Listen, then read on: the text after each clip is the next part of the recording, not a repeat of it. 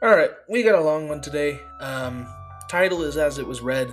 This is a 7 round mock draft, and it's going to be pretty podcasty style. So, if you just care about your team, I just listed the teams alphabetically by city name. So, first up is the Cardinals, last up is the Commanders. This is 7 rounds. What I would do, no trades. So, this is not taking into account, well, the Vikings like J.J. McCartney. Just the teams are sticking where they are, and I'm taking guys where I think, in 5-10 years, we're going to look back and say, oh, this guy should have gone first, right? Just purely through what I would do, 7 round, no trades. Cool. All right. So, first up, we have the Arizona Cardinals. Marvin Harrison Jr. is, and this is also somewhat serving as like a big board in a way. You can kind of view it that way, but I'll, let you know when I have guys kind of higher or lower than where they will go, whatever. Harrison Jr. is a top. God, now I have to go look at my big board. He is a top 2 player in this class for me. He is my second player in the class. We'll get to my first later. It's not Caleb Williams. Harrison Jr. is an elite receiver prospect all around. When you talk about size, he's not an insane athlete, but when you're 6'4", you don't need to be necessarily just elite at the catch point, knows how to use that length of his that he really has. And sorry for any background noise, try to edit that out. But it's just kind of the pure kind of, he's going to be good, right? And Arizona needs receiver help. With their second first-round pick, Nate Wiggins, who is a pretty small body. At the combine, he was, I want to say, he was at least a 170, I think, at max. And I think he beefed up after that. He definitely skinnied down a little bit just for the 40. That's what, you kind of have to if you want to run the fastest 40 ever recorded at the combine. I don't think he has that kind of a speed in game. It's definitely one of those guys where, like, he's not that fast. Don't take that and look at it like, oh, we're getting this elite speed receiver or corner. He's good for sure. He's my corner 4. I believe. I need to go look at my rankings. But he's my corner 4, and I do like his upside. He is an athletic player, even though he's not as fast, as like the 4.21 would suggest. He's just a solid player. I don't see a lot of bust potential in him. I don't see a super high ceiling in him either. I think this is a guy that, worst case scenario, you kick him into nickel. Otherwise, he's a very talented corner, just a smaller guy, maybe some concerns downfield, but he'll be a solid pickup for you at a desolate position. In the second round, I got them going Jonah Ellis. I like Jonah Ellis. He's actually a first-round player for me. He just kind of slips down here into the top of the second round. But another one of those kind of just solid players, right, where he doesn't have like this high ceiling and but he's not got a low floor either. And so this is just kind of one of those safe players where, like, I feel pretty confident that he could slide in there. Is that what you want if you're Arizona? That's debatable. They probably want that more. And what I think they'll actually do in the draft is, they'll go after more of that high upside athletic pass rusher. That's not what Ellis is, but Ellis is a very smart pass rusher, got very good hand usage. And like I said, just he's going to be a solid pass rusher, but nothing exceptional in my opinion. T'Vondre Sweat is kind of your Jordan Davis for Gannon here in Arizona, a true nose tackle. He's going to slip down boards. I don't think he'll get beyond the 3rd round, but, when you get a DUI 3 weeks before the draft, it's just not smart. And not a lot of people have a lot of patience for something like DUIs, so he'll fall down boards. I'd still feel fine taking him day 2 just because, like, he's one of those guys where, what he's going to be. He's going to be he's Jordan Davis, right? That's basically what he is. Maybe not as good of a pass rusher. Not that Jordan Davis is like an exceptional pass rusher, but like I said, he's that true nose tackle. He'll take up space. He's an eater in the run game. Bo Limmer, I'm a fan of. I think he could end up being a starting center, and that wouldn't be too hard when you don't have a lot of center competition in Arizona. The room's Evan Brown and Froholt, I don't know if that's how you say it, but it's not a strong room. So, it's not like it'd be that hard for him to end up starting. But I do like Limmer. He's got some nice upside. He's a physical in the run game. James Williams, I list as linebacker / safety. He played safety at Miami. He's not athletic enough to play safety, in my opinion. I think a guy like Gannon would know how to use him. He'd be a nice addition to the defense. I think you can use him as kind of I don't know if the Cardinals defense has a specific role for him necessarily. I guess it's just more you can slot him in at linebacker, you can slot him in at safety. That's about it. But I think he could be a solid linebacker at this stage of his career. He's just not got the speed, the athleticism to play the safety position. And I think, him and Cameron Kitchens, they worked well together, but I don't know, apart. So he should be a solid linebacker at the next level.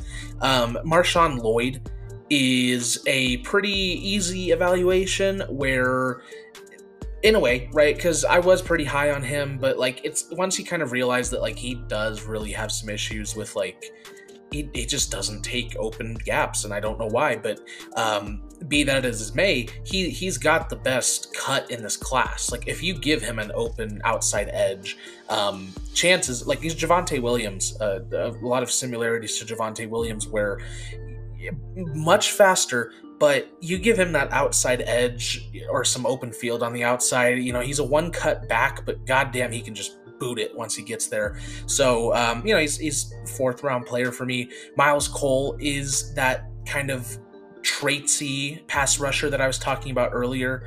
I don't know exactly where he's going to go, to be honest. I could see him going a lot higher than this, maybe the fourth round ultimately. He's just one of those guys where he's a very developmental guy.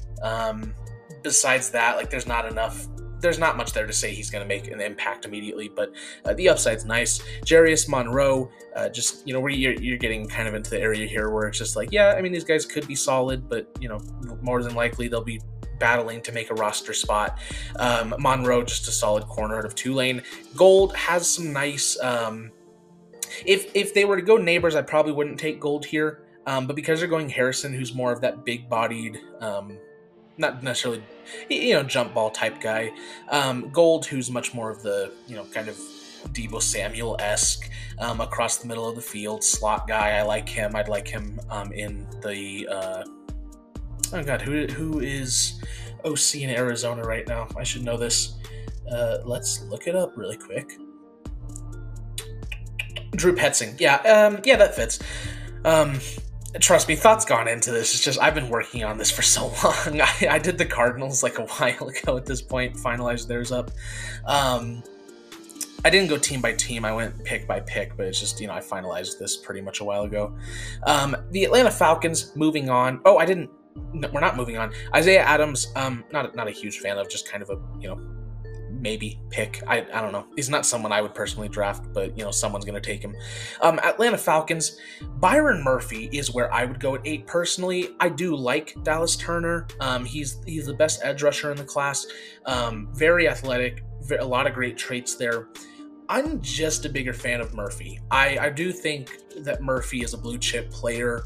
I don't want to compare him to Aaron Donald, but there simply are comparable traits there, not just the size, but that's one of them, right? Is that he is a smaller guy compared to most linemen, but he uses that to his advantage, and that's part of what made Aaron Donald so good, was that he may have been the smaller guy, but he was just so strong and knew how to use that size to his advantage so well.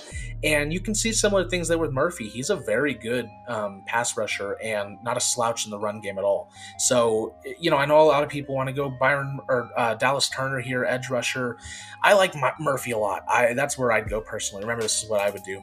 Renardo Green is a one-trick pony of sorts with upside. Very, very good press man corner. In zone, I don't know as much. With the Rams here, again, I do not take this out of context. He's not Jalen Ramsey in the slightest. Jalen Ramsey was a special prospect and a special player. He is not Jalen Ramsey, but there's Jalen Ramsey isms. It's just, I think he could fit Raheem Morris's defense. I like him there across from AJ Terrell. Chris Braswell is your edge player. I know that's probably not the Bama pass rusher that a lot of Falcons fans want. Look, I just think Braswell, who I feel pretty confident as like a rotational pass rusher, I'd rather have him and Murphy than Turner and like, in the third round, you're getting guys like, Christian Boyd at best. Would you rather have Turner and Boyd or Murphy and Braswell? I mean, it's a what I would do draft, and what I would do is Murphy and Braswell. I like that there. Dominic Puny, and I think is how you say it, in the third round from Kansas is a mauler. I could see him being like one of those guys where we look back on and we're like, damn, like how did he last to the third round? He could sneak into the second even. He's a really good guard. Daquan Hardy, he is a pretty solid slot. Mike Hughes is who I want to say is slot right there for Atlanta. Whoever it was wasn't very good last year. I think it was Mike Hughes. But yeah, anyways, Hardy's probably an upgrade. And anytime you can get an upgrade at any position in the fourth round is a good pick, in my opinion. So I like Hardy. I think he fits. Cameron Kitchens, this is your third defensive back selection, and a lot of defense over here overall. But, the offense is pretty stacked out, really. So you're just adding to the defense here. A lot of players that aren't necessarily like, besides Murphy, aren't these like super high upside. I feel confident that these are solid contributors, and I kind of feel the same with Kitchens here. I know I'm lower on him than a lot of people. Like, he's not lasting to the fifth round. It's where he ended up for me. I just view a lot of safeties above him, but he's still a good get. Like I said, I'm taking, if I'm I'm Atlanta here, these kind of safe prospects in a way on defense, but then following it up with a guy like Taj Washington, who again I think I'm a little lower on than most people. I'm just kind of I'm more on the he could be really good, but will he be is my thing with him. Like, I don't think he's got the traits of a number 2 receiver even. I think he's a number 3 at best, but you could be getting a good number 3 for the future here. And then Sione Vaki is an interesting player. I put safety / running back because that's kind of his skill set, to be honest. He's a safety at Utah, got involved in the running game, and it wasn't too bad, honestly. So, I know the Falcons don't need running backs right now, but if you're giving them a fun weapon on offense, and then, you have a safety as well, which, again, I know it's your 4th defensive back selection, but really, I mean, the roster is very well built, right? It's in a very good situation. Like I said, you're just taking these guys to kind of go in now, because I really think you've got a 2, maybe 3-year window here with Kirk. So just go in now. Moving on to Baltimore, at the 30th pick, I took Tulise Fuanga. I feel fine about him. He's another one of those players where I don't see super high upside. I don't see a super big bust potential. He is very good in the run game for sure, and I'd be surprised if he doesn't end up a Charger, to be honest. I feel pretty good about that. For me, he's just not number 5 overall worthy at all. So, like I said, he's a solid tackle. I think he'll be, a starter at the next level, just not like a high-end starter, and I don't see a lot of... he doesn't have much to offer in the pass game. He could end up converting to guard eventually. It's just that the Ravens need a right tackle, and he plays right tackle, so there you go. Jermaine Burton in the second is a pretty high upside receiver, honestly. I think he can play for sure. There's an argument to be made I don't want to get too ballsy here, but could have been the best receiver on the Bama squad last year. And I don't think he was done any favors, just he's had some issues with health, I think. But, Jalen Milroe's not a very good quarterback, in my opinion. We're a year out from that. But Jermaine Burton, he's a high upside guy, in my opinion, for the Ravens, who kind of need that true number 1. Like, they've tried finding it. Like, Zay Flowers is good, but he's a number 2 at best. I actually think Burton has that number 1 upside. and he could be another one of those guys where we look back and say like, dang, how did we have so many receivers above him? I like him. Dwight McLeathern, corner out of Arkansas. He's a physical guy. I used to be much higher on him. There's just other corners overtook him. I think he'll probably end up going round 3 or so. And he's just this solid physical corner that, doesn't have any super glaring weaknesses, but also no shining brights to his game. Spencer Rattler in the 4th. You kind of need a backup quarterback right now. Maybe you'd prefer to go somewhere else here, but Rattler was available. Obviously, you're not taking him to be the future of your team or anything, but I do like him as a developmental backup, and he could be a pretty high upside backup that maybe you're able to ship off for pieces at some point or something. Xavier Thomas, edge out of Clemson. This is about where I expect him to go. He has just kind of had a fall off. 1 point projected to be a very high pick, and he's not going to end up being that. But that doesn't mean that there's still not potential there. He does have some nice athletic traits. I do like his first step, but he's just got to be more consistent. I think he could be a bit more physical too. Sometimes when he does get physical, it's kind of just throwing his hands around. Matthew Jones, I really like here as a fit. Actually, I think he could kind of be potentially that substitute guard if things go bad with either Cleveland or Voorhees.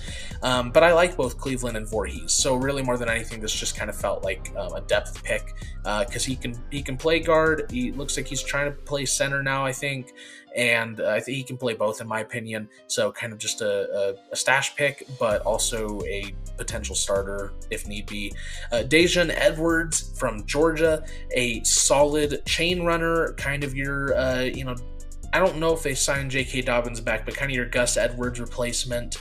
Iyabi Oki, not a lot to talk about there. He's just kind of I'm going to be honest, there were some filler picks at the end where it just, he's a solid player. He comes from a smaller school. But when you're a solid player at a smaller school, Trajan Jeffcoat, on the other hand, though, is kind of the one where he's a player I expect to fall. He has some nice traits to him for sure, and he can be very physical at times, but besides that, he needs to upgrade his arsenal. He's not a profound player by any means. Moving on to Buffalo, A.D. Mitchell. I'm still trying to figure out if it's Adonai or Adonai, so maybe you can help me out in the comments, but hey, I'm just going to keep calling him A.D. Mitchell. A big physical receiver, not as big as we thought he was, but still, good size. And my main thing with Mitchell really comes down to the fact that he doesn't possess the elite ball tracking skills that you kind of need to be like a true number one, in my opinion. He catches with his body a lot, and that's something that turns me off a little bit when it comes to evaluating those types of receivers, because if you're going to be a big bodied go up and get it guy, when he's running across the field, it's a body catch almost always, and again, almost always. I'm not saying always, and I'm not saying he can't fix that, but that's what kind of shies me away from saying this is a great receiver. He's not even close to the level of the top 3 guys, which we'll talk about later. Javon Bullard is a pretty good safety. In fact, he's my safety too, and yet he was all the way at 60. Part of that attributes to the fact that this isn't a very strong safety class, but be that as may, you're getting a pretty solid safety here at 60. You had to let go of both Hyde and Poyer went to Miami. Hyde, I want to say, went to the Jets or something. He might have even signed back. I don't know. Bullard, on the other hand, I like him. He's a nice little physical safety that gets really involved in the run game, which is one of his better traits. This is a solid pick here, I think. If you're looking for kind of just a replacement for more Jordan Poyer than Hyde.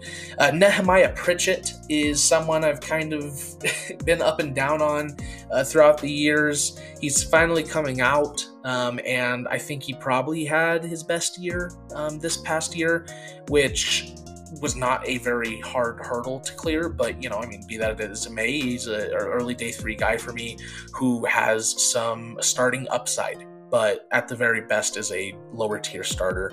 Davin Vann out of NC State. is one. I don't know if the fit necessarily was there as much as I would have liked, but he's an athletic pass rusher who has some really nice arsenal, some moves in his arsenal. I don't have anything I can point to that's like a glaring thing for me. It's just more like he doesn't possess he doesn't have a great first step, I guess, even though he is athletic. He's just another one of those guys where it's like if you're getting picked here early day 3, you got some solid starting upside, but most likely you were a backup. Prince Pines, guard from Tulane. I liked him. I think he's a serviceable enough guy at the next level who I don't know if he'll ever be a starter, but I'd like him as my backup.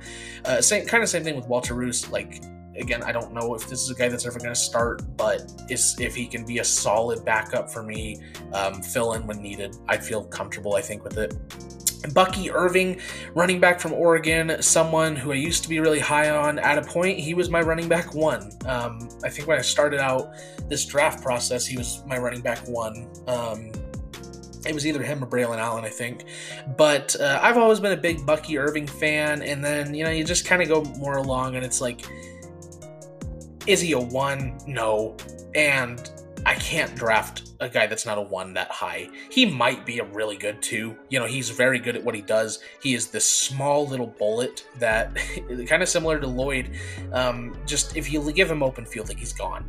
But that doesn't work as much at the next level. It just doesn't. You don't see that as many open fields like that. Defenses don't just lose you like that. That's not to say it can't happen, and I think he'll have his moments, but, it's just a guy that, at the end of the day, he's not going to be, a team's starting running back. Jaden Crumedy from Mississippi State is a good player who will probably not be good at the next level, in my opinion. I just don't see any of the traits of a guy who's going to have success at the next level in terms of the elite aspects of the game. If you're getting picked here, it's for a reason. I gotta try and keep it fresh with what I'm saying somehow, because a lot of these guys are the same in a way. If you're getting picked here, right? Like, obviously there's traits there enough to where you can make a roster. But is he going to be even a good backup? I don't know. Same thing with Edofon Ulafosio is maybe how you say it. Some people are really high on him. I don't get it. I don't see it. He is not very good to me. I know I have him in the 6th, but he's not a horrible player. Like, he's not unplayable. But I don't get I've seen people taking him round 2. I don't get that at all. He's just not that good in my opinion. He's not. And any level, like, I would say, he's not really solid at anything. I guess it's one of those guys where I just really don't get it. There's a few of those guys, but not too many that I'm, like, super different on. Devin Culp is a solid little get at the end of the draft here, kind of someone who had a really nice combine, has some nice athletic ability, but, we didn't see too much of that at Washington, in my opinion. And he doesn't really offer anything as a tight end that's, like, worth taking much higher, just because, like, at the best he'll be a tight end 3 maybe. Moving on to the Carolina Panthers. I don't think a lot of Panthers fans are going to like this draft, but we'll see, I guess. I really like the way it came out, actually.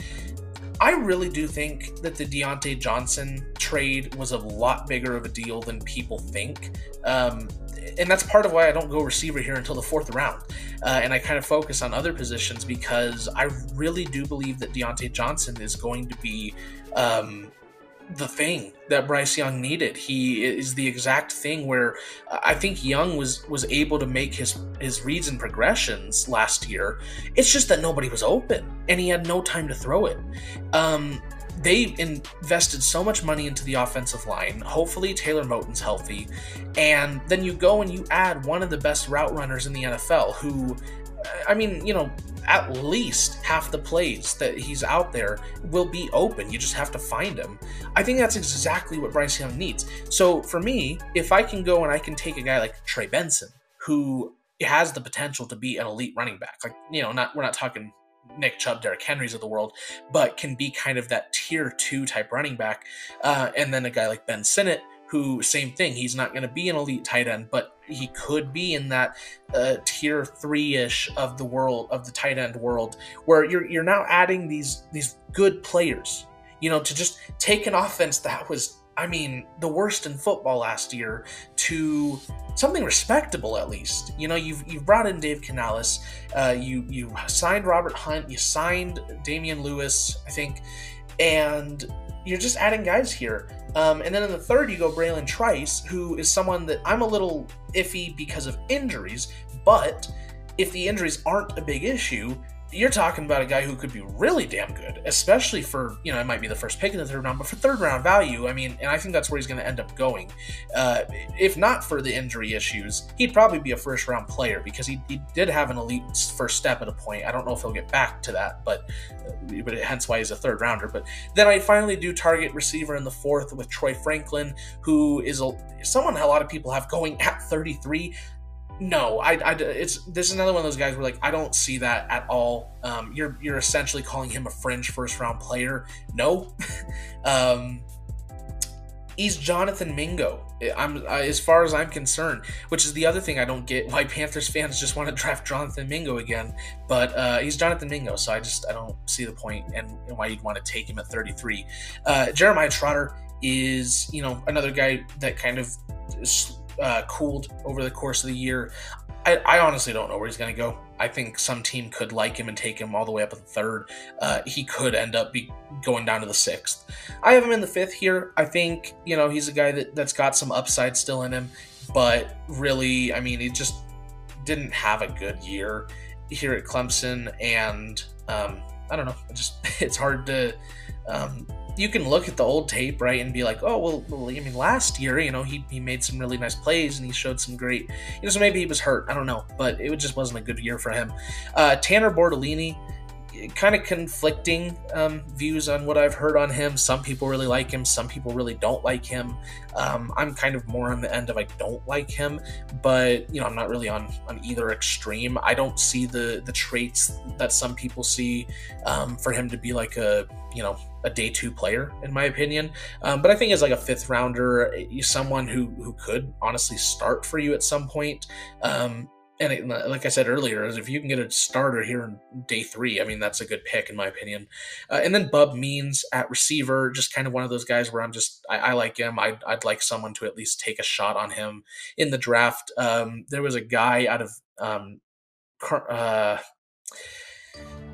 the Louisiana school a couple years ago, Nichols Kernels, and I cannot remember his name, but this is basically that guy this year for me, where you know, admittedly, like, yeah, he's not going to be a starting receiver at the next level, but I like him. I like some of the skill set he has, and I hope a team takes a chance on him, but I don't know if he'll end up getting drafted, and I gave him to you, Carolina, so you're welcome. Chicago's only got 4 picks to talk about here, which just makes you really think they definitely got to be trading down from 9, right? Like, I know it's tempting to just take another blue chip player up there, but, like, you got to get some more picks. With the first pick, it's obviously Caleb Williams.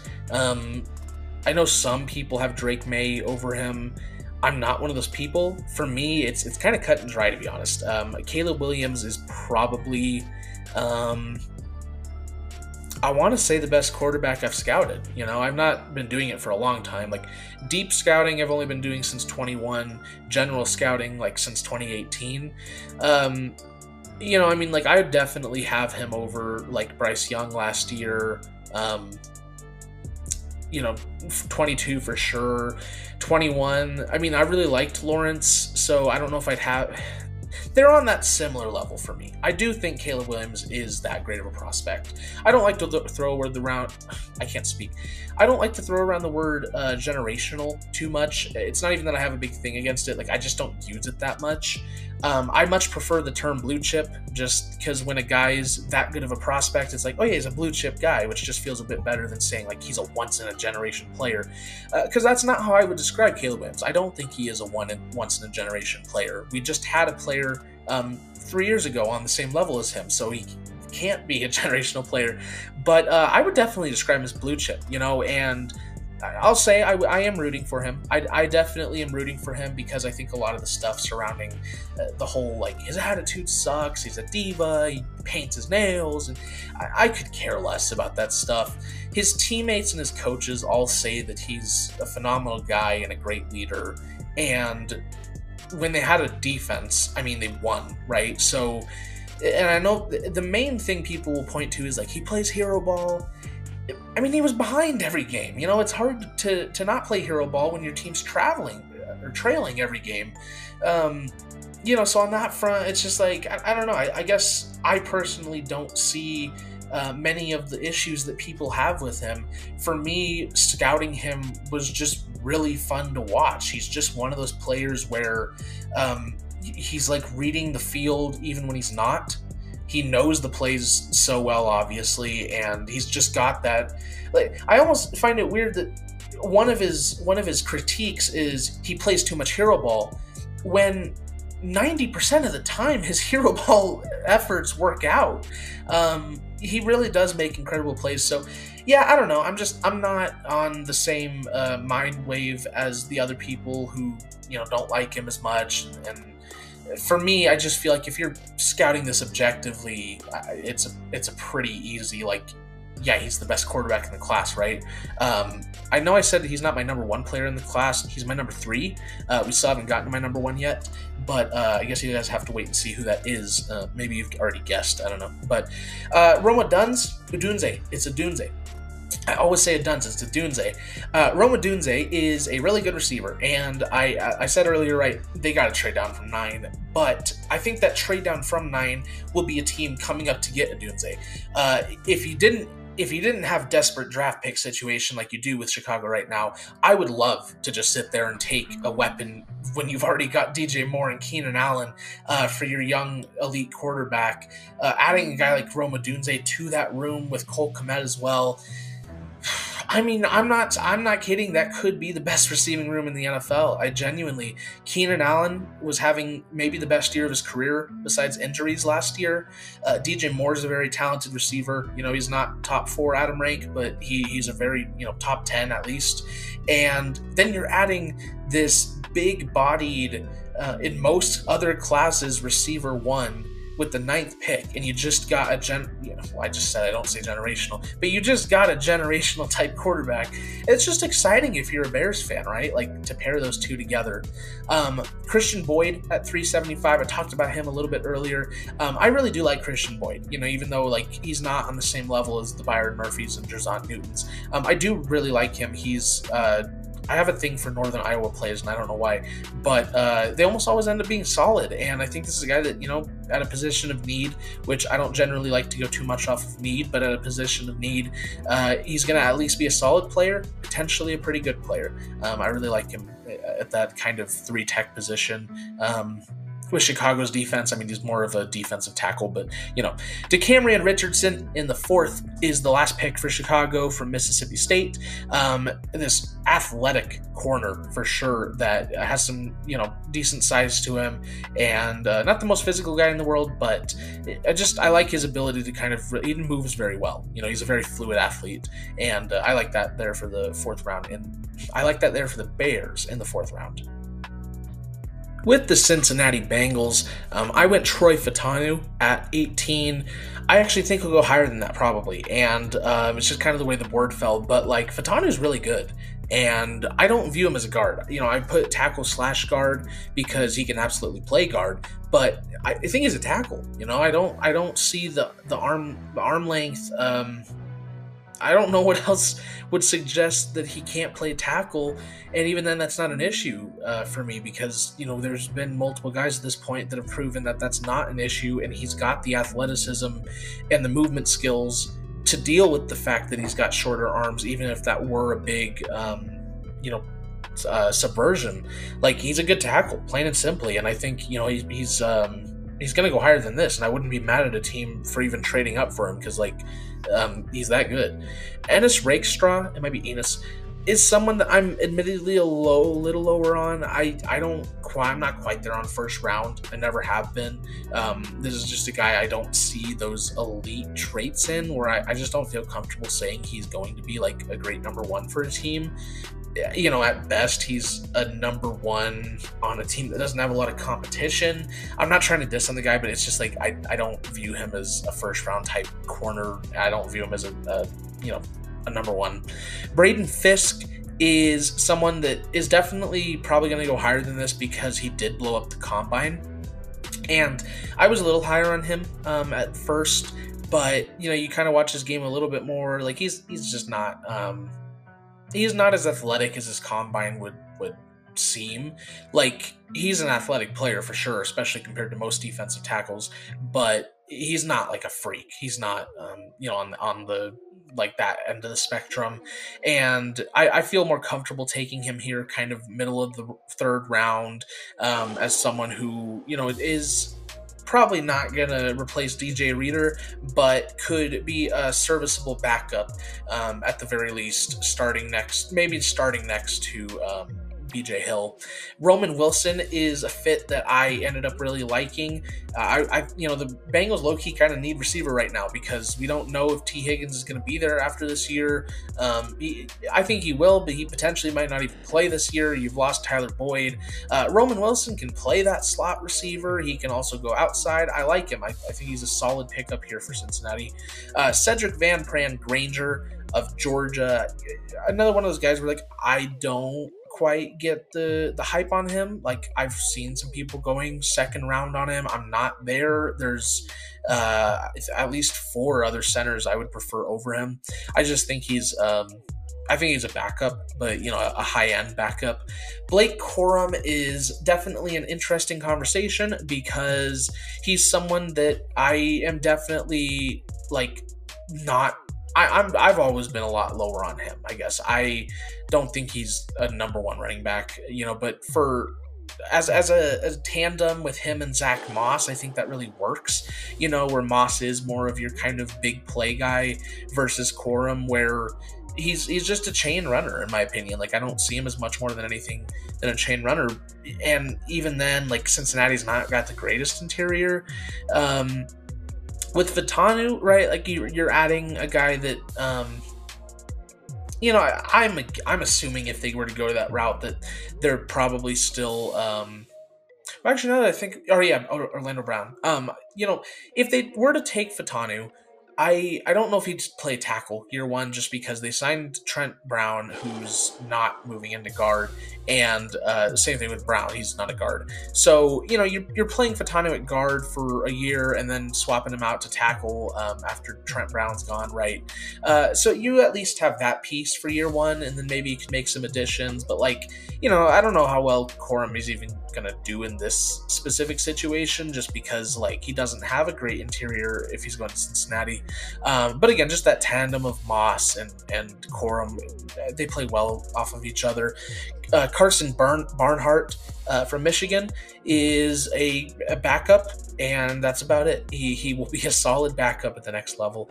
Tanner McLaughlin, I think is how you say it, McLaughlin, from Arizona, is a solid blocker.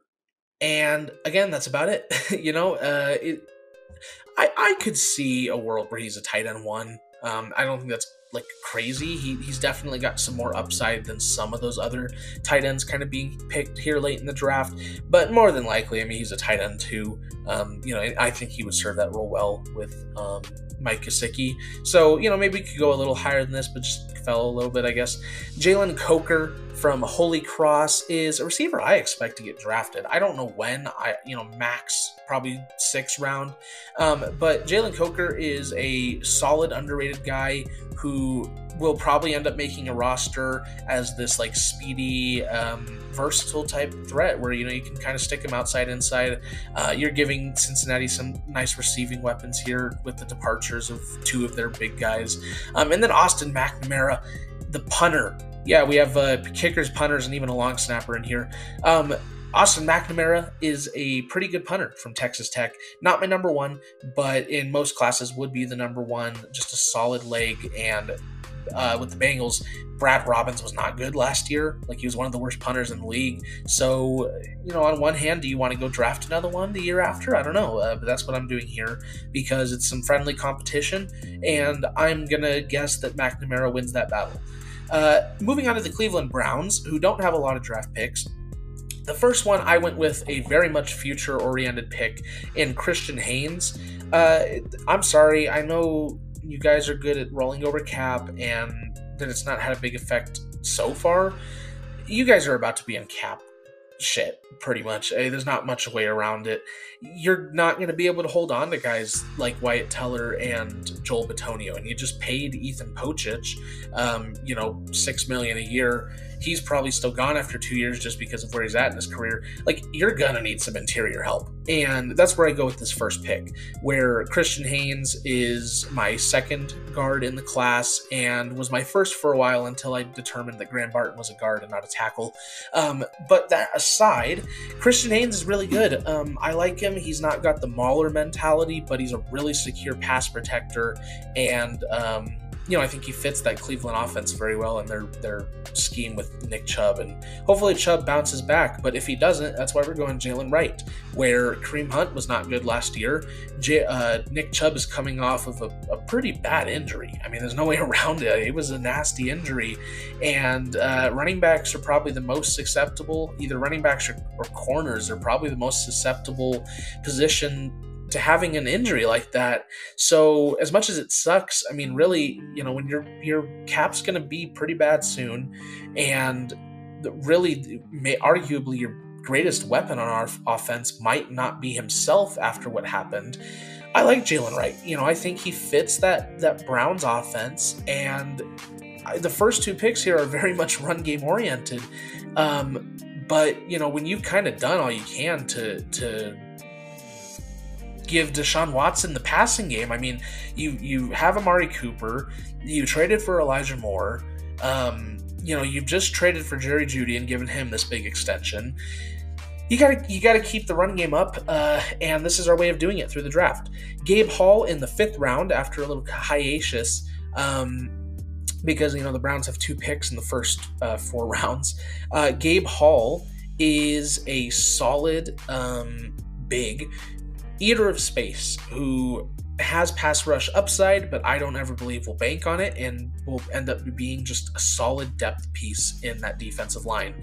Jamri Chroma out of James Madison, sort of similar thing, not a similar player, but sort of similar thing, where this is a solid depth piece, and you're just going to need that because it's going to be hard to keep full rosters. So kind of just, again, a lot of future oriented picks here, but they did well last year with a lot of injuries, so you're hoping you can kind of step up this year. Tyrese Knight, the linebacker out of UTEP, just sort of a filler pick, but he's got some starting upside. I like him in what's his face. I'm having a bad day with coordinator names today. Browns defensive coordinator, and I should know this, is Jim Schwartz, yes, who will probably have a job next year, but just giving Jim Schwartz some solid pieces if he is still there, or whoever is there coaching that defense. Moving on to the Dallas Cowboys. First pick, I'm going Ladd McConkey. You didn't have a lot of receiving help last year, and it's kind of crazy to say that, but really when it mattered most, the receiving core just didn't step up. And CeeDee Lamb is really good, but he can't do it entirely on his own. And you're adding a guy here with McConkey who is open a lot, and that's about as much as you can do as a receiver. You're not a Marvin Harrison or a Malik Neighbors, but you're a damn good receiver who knows how to get open. And for a team who had issues last year where, it's just guys weren't open, they didn't have, the offense wasn't working, go get yourself a, Deontay Johnson, I think is a pretty good comp for him, if you just want to think of that in your offense. And then following it up with Zach Frazier and Braylon Allen in the consecutive following picks, where you've lost Tyler Biotish and you have no running backs on the roster. I don't know who your starter is right now, but it's not Deuce Vaughn. Braylon Allen, I think, makes a lot of sense here. I think he fits the Dallas offense. And you pair that with Zach Frazier, who is, I really like him. I don't know if I'd go high 2nd round on him, but as kind of this physical, he's just a physical guy. There's some nice plays that he's made where really, if he can take you down, he'll take you down. And I like that from, a center where he's just got not a mauling instinct, but just this want to dominate you. And not to be weird, but he wants to dominate you. He just does. He wants to throw you on the ground, and I like that in the center. So I think the following two picks, right, where you're kind of trying to establish that ground game after keeping your receiving core up, you're definitely going a certain way with the draft so far, and it continues when you take Delmar Glaze in the 5th round, where that's a lot more of a security blanket pick because we don't know what we're expecting from Terrence Steele after last year, and I don't know. I mean, there's a possibility you might end up keeping Tyler Smith at guard, so you never know. I like him here with Dallas. And then Leonard Taylor is your attempt to get someone on the defensive line, where despite using a first-round pick and having Osa Odighizuwa, it just wasn't a good unit. And they add someone here who's not a not an immediate impact. I don't know if he ever will be an impact, but someone who's got some good size. And Miami does have a certain type of player they like, and you can expect at least something from them. And then Tyler Grubbs, the linebacker from Tulane, is sort of very much a flyer pick, where he could be starting for you in 3 years. He could also be off your team after this year. So just one of those guys. And then Frank Gore Jr. from Southern Mississippi, which I believe was Frank Gore Sr.'s school, is a solid little addition here, where I was looking at it and like, dang, their running back room is still very thin. This is a late pick. Let's just take a solid running back here who, there's going to be a lot of solid backs even at the end of the draft, because it's just not, there's so much talent, but it's so lowly valued that you can find some pretty solid guys even here at the end. I do like Gore Jr. Moving on with the Broncos, at number 12, I went Dallas Turner. I didn't go quarterback until the 6th year, because I really think if you're Denver right now, you got to kind of take this next year to reset. I mean, you really do. You just need to kind of figure out who are your guys of the future and who are you moving out on from. And I don't know if that's what they'll do. In real life, I think Bo Nix is probably a Bronco. Not at 12, but Bo Nix is probably a Bronco. So is that the approach they're going to take in real life? I don't know. In what I would do is, in that scenario, let's take some high upside guys that fit your team well and could be pieces of the future. And that starts with Dallas Turner, who is about as high upside as you can get when it comes to pass rusher. I don't expect him to be, I guess I shouldn't have said that the way I did, because I'm not trying to emphasize that he's going to be like a Myles Garrett. He's not a Nick Bosa. At best, he's like a Danielle Hunter. But heck, Danielle Hunter's a really good player. And again, I'm not comparing them. I don't know who my comp for Turner would be, but he's an athletic pass rusher, and that's what you want here, is someone who's got that high upside, who has a great first step, and a very, he's got an intelligible arsenal, for being a high upside player, in my opinion. So, there's a lot of great stuff to love there. Not a 2nd round pick, but in the 3rd round, you take Hunter Norzad out of Penn State. You lost Lloyd Cushenberry to the Titans. This is probably your center of the future. I didn't like Alex Forsyth that much. And I definitely like Hunter Norzad a lot more. I think he kind of fits the Sean Payton run scheme, and I know Sean Payton's not known for his run, but he fits that kind of. He's going to move a lot, and I think he works with that. Dallin Holker out of CSU, who is a 1-year wonder, but the 1 year was really good, and it was after moving from some small school I've never heard of. Or maybe I have, I don't remember. But he had a good year at CSU. And I think this is kind of one of those, take a hometown, no, he's not a hometown kid, but take a kid from, CSU's, obviously here in Colorado. And I live in Colorado, by the way, which is why I said it like that. But taking that sort of hometown, college kid, and just someone who, they're going to add tight end at some point in the draft. I think I like Holker just because he showed some really nice receiving upside his 1 year at CSU. So, if you can get that, I mean, like Greg Dulcich could be good. It's just that he's never on the field, whereas Holker has never had any health issues as far as I'm aware. So, Mekhi Wingo in the 5th round is a pretty good pickup. I'm a little lower on him than most people, I'd say.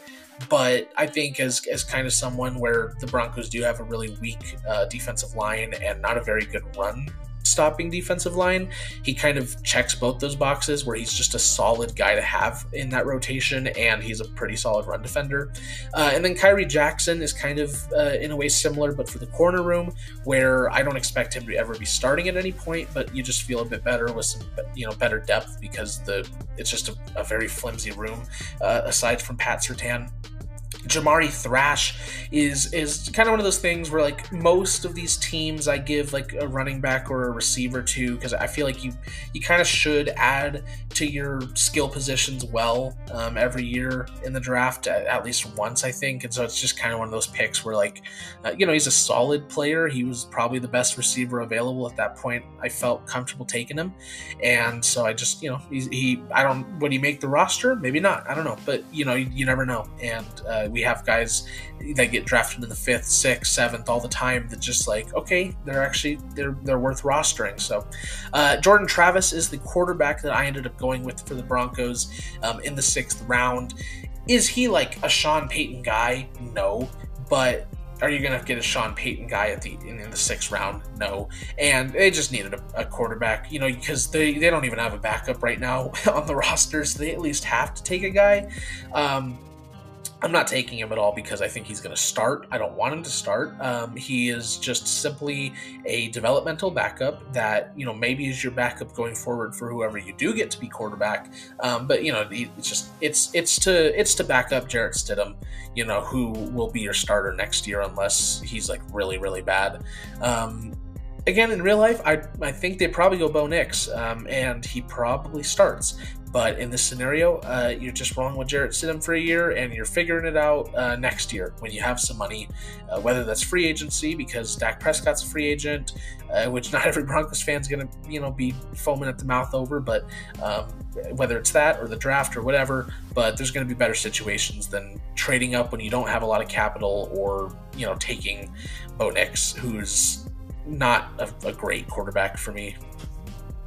Here with the Lions at 29, I went with Darius Robinson, who's actually a Detroit native. So, I mean, that's always kind of fun when you get to kind of pair up a guy with, a team that he grew up watching. Besides that, he fits them really well. He's kind of that, he's an edge, but he's really more of like a strict 3-tech in my opinion, where like I don't want him standing up, but I also don't want him as a defensive tackle. So, I like him as kind of that. And that's kind of the way that the Lions use their pass rushers in a way. So just think of him as like a less, he's not Aiden Hutchinson, but like he's going to fill a similar role, though he's much less athletic. He's a lot more violent, and I'd be fine taking him in the 1st round, even though he's kind of more of a early 2nd for me. But he fits really well here with Detroit. Mason McCormick is a guard out of Southern Dakota State who thankfully is finally getting some kind of higher recognition because this guy is probably going to be a 2nd-round pick, and I would be surprised if he's not a very good guard at the next level. Why does he drop to 61 in that scenario? Well, this is a good class. I mean, that's really about it. There's just a lot of great players here, and good players are going to fall. There's going to be a decent amount of starters being picked in the 2nd, 3rd, maybe even 4th round here. So, and especially for the line, the offensive line class is great this year. So even though he's the 61st pick, I mean, this is a guy that, would start, I think, day 1 over Hal Tavai, I think is his last name. He's the one with the super long name. But I like him there. DJ James, I think, really fits here with the Detroit defense. And another one of those guys where I've kind of had a weird journey with him, but I've actually grown a bit more fond of him than a guy like Nehemiah Pritchett, and I think he was better than Pritchett at Auburn. Bo Brady, I want to say it's Brady because I feel like Braid's wrong, but I think it's Brady. from Maryland is a pretty solid safety and nothing more. And I wish I could give some more in-depth analysis, but I don't want this video to take forever. And there's only so much I can say covering the base of these guys. But it's like I said earlier, if you're fifth beyond, I mean, it's like, yeah, you're some solid players with maybe some starting upside. Bo Brady, maybe he could start. Since I don't like Efitu Melifonwu as much, but he's a solid player to get here in the fifth. A good backup at the very least. George Halani, I think, could pair a really nice duo with Jahmyr Gibbs once David Montgomery's out the door. I like him. He's got this nice. What am I trying to say? He knows how to use his legs. Like he can make you miss really easily. So I like him. Miles Harden, a cornerback out of South Dakota, who's this bigger body but also pretty athletic, and I like him here as kind of this just like flyer. Maybe makes the roster. And then Evan Anderson, who is the other true nose tackle of this class. He is a big boy, and I actually really want to see really quick what he currently is. Height, weight wise, Florida Atlantic. As of right now, he's gone down to 319, so good for him. But he's 6 feet tall. And at a point, I think he was like 340 or something. So 340 is pretty big to be even when you're 6 feet tall. He's still a big boy, and we like big boys. Like it's what I said about Sweat earlier. It's not to the same degree. Like he's not on the level of Sweat or Jordan Davis at all, but he's got a very specific role that he might fill. Right? He's in the 7th for me because I don't even know if he'll make a roster, but he's the same role and type of player. With the Packers here, they got Kool-Aid at 25, and I feel like maybe we're starting to get some sort of prospect fatigue on Kool-Aid, because we do have to remember, I mean, he was really good early on in his career at Alabama, and I really do think, to a degree, he's kind of been coasting along. And then you take into consideration the fact that he had a Jones fracture and didn't even know about it. Then you got to question, how long has he had that and not known about it potentially? So then you look at this year where like maybe it was coasting, but then you're like, well, what if he was hurt? I think, and then when you take all that into consideration and look at the fact that he was still a first-round player with, at a point he had some crazy athletic ability, not so much anymore, but again, he's been hurt and maybe coasting a bit. This could be a guy that, when he gets to the league, could turn into a really damn good corner. So at 25, maybe you're just getting a solid corner, but there's also the potential there that he could be much better than maybe advertised. Peyton Wilson in the 2nd is a pick I really like here for Green Bay, who linebacking room is not the greatest right now.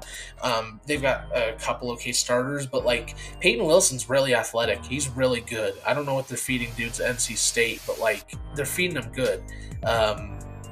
Wilson, he's big too. Like he's not a smaller linebacker for being as athletic as he is. Besides that, he's a brilliant run defender. I mean, he just reads gaps amazingly. So this is a guy where like I have him at 41. I don't know if I ended up giving him. I'd have to go look now what my grade on him was.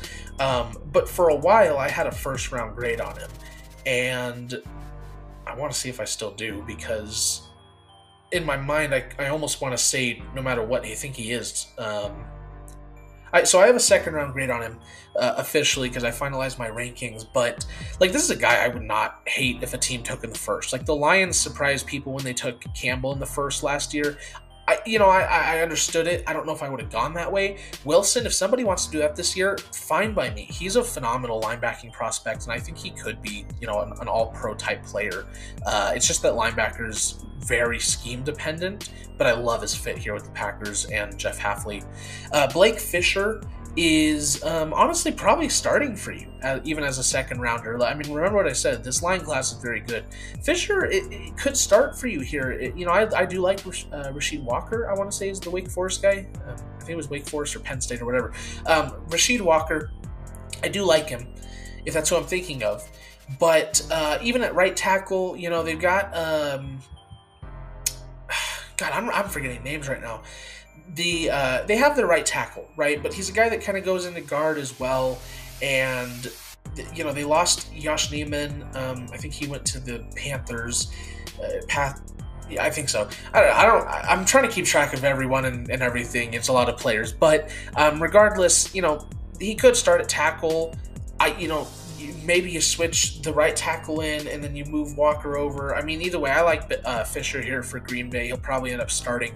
Cole Bishop is a fit that I loved. I think he's exactly what the Packers need at safety to pair up with Xavier McKinney. I know teams don't really use like free safety, strong safety much anymore, but I mean, it's kind of as close to that as you can get in a way where McKinney really does serve that free safety, this roaming over the top guy, and then Bishop just kind of that more not a box safety, but like just patrols that nickel area so well that it'd be a really nice combo there. Rook Orororo, I think it's how you say it. It's Orororo. Is a pretty solid defensive tackle with some really nice athleticism, who is probably not going to be an impact piece on the defensive line, but could be a solid number 2.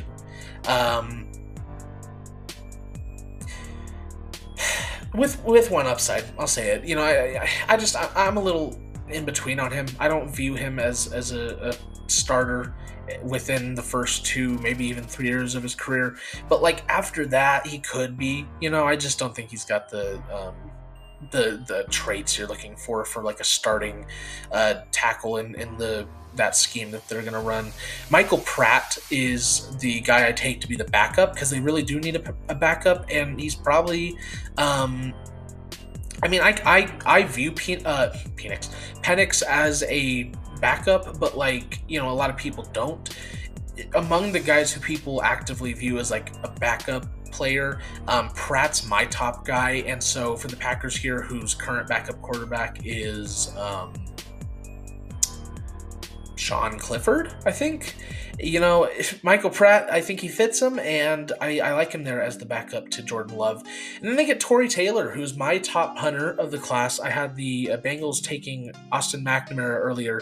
The only other punter here is Torrey Taylor, who is by far the best punter in the class. Very good leg, and he's also very accurate with his ball placement. So, for a team who I don't even know who their punter is, like I generally know, teams, kickers, punters, even long snappers, but like I've never heard of the Packers punter. So they get their guy here. And then some just kind of depth pieces here at the end. Again, we've talked about these later guys. Braden McGregor, Michigan, solid little maybe a rotational guy. Isaiah Williams, I mean, they've got some guys similar to his skill set, but like he could end up making the roster. Curtis Jacobs, I feel probably is most likely out of these last 4 to make the roster, just because their linebacking room is weak, and I do like the fit there. And then Brady Latham, kind of just a maybe, but probably not going to make the roster.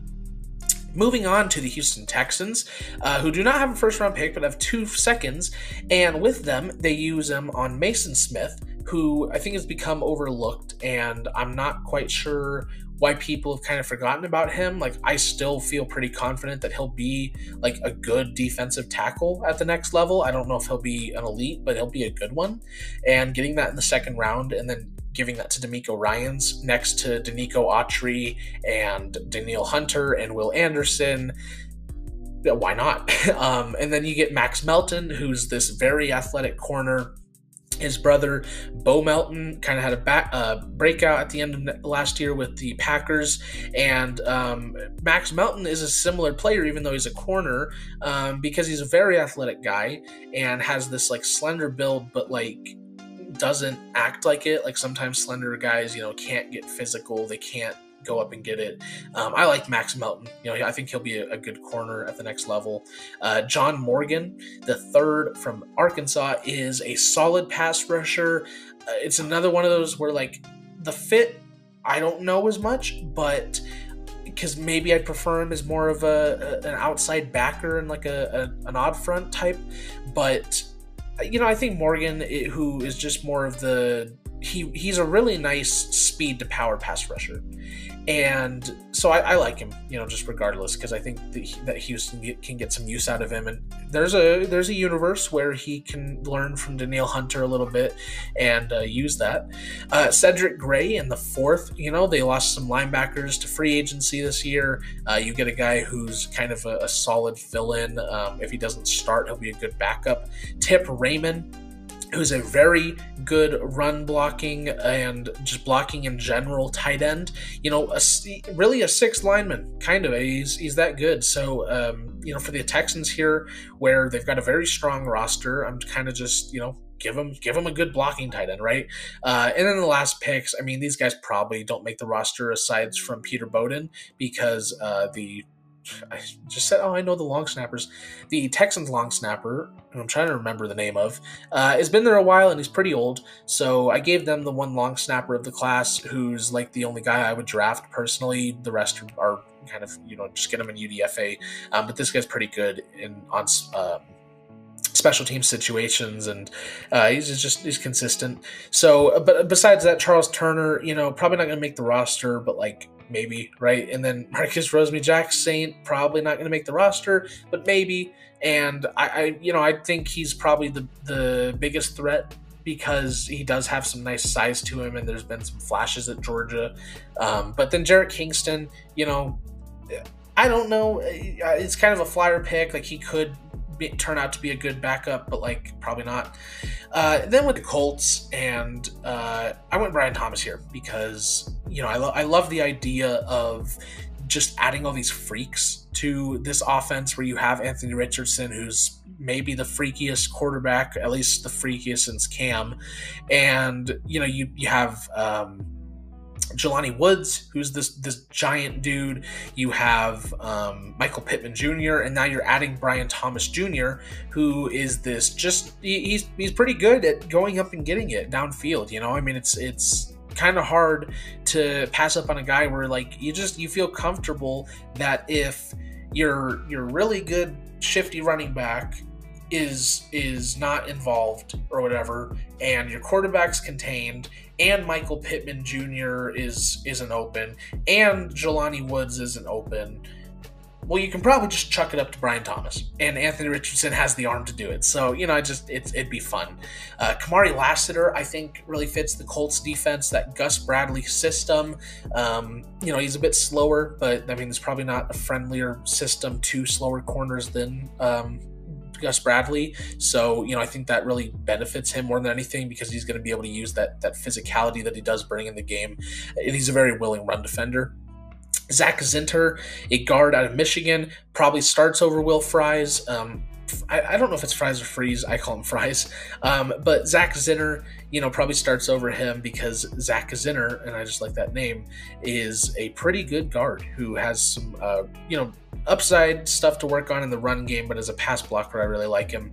Tommy Eichenberg in the fourth is a solid little get here, because they don't have a third linebacker, to my knowledge right now. They have Franklin and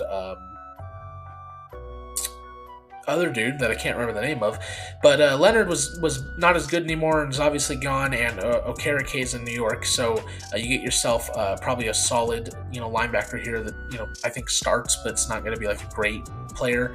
Theo Johnson in the fifth feels like good value, but he's, again, I think he'd fit best as that tight end to Jelani Woods, and he'd serve it well. DeAndre Prince is kind of the opposite of Lassiter, where he's a bit more of this athletic, smaller bodied corner, but you can't have a bunch of slow corners and stuff, and I just like him here. And then Javion Cohen is kind of another one of those flyers where he could end up being good depth, but probably not. He just never really developed at Miami, and just never became much.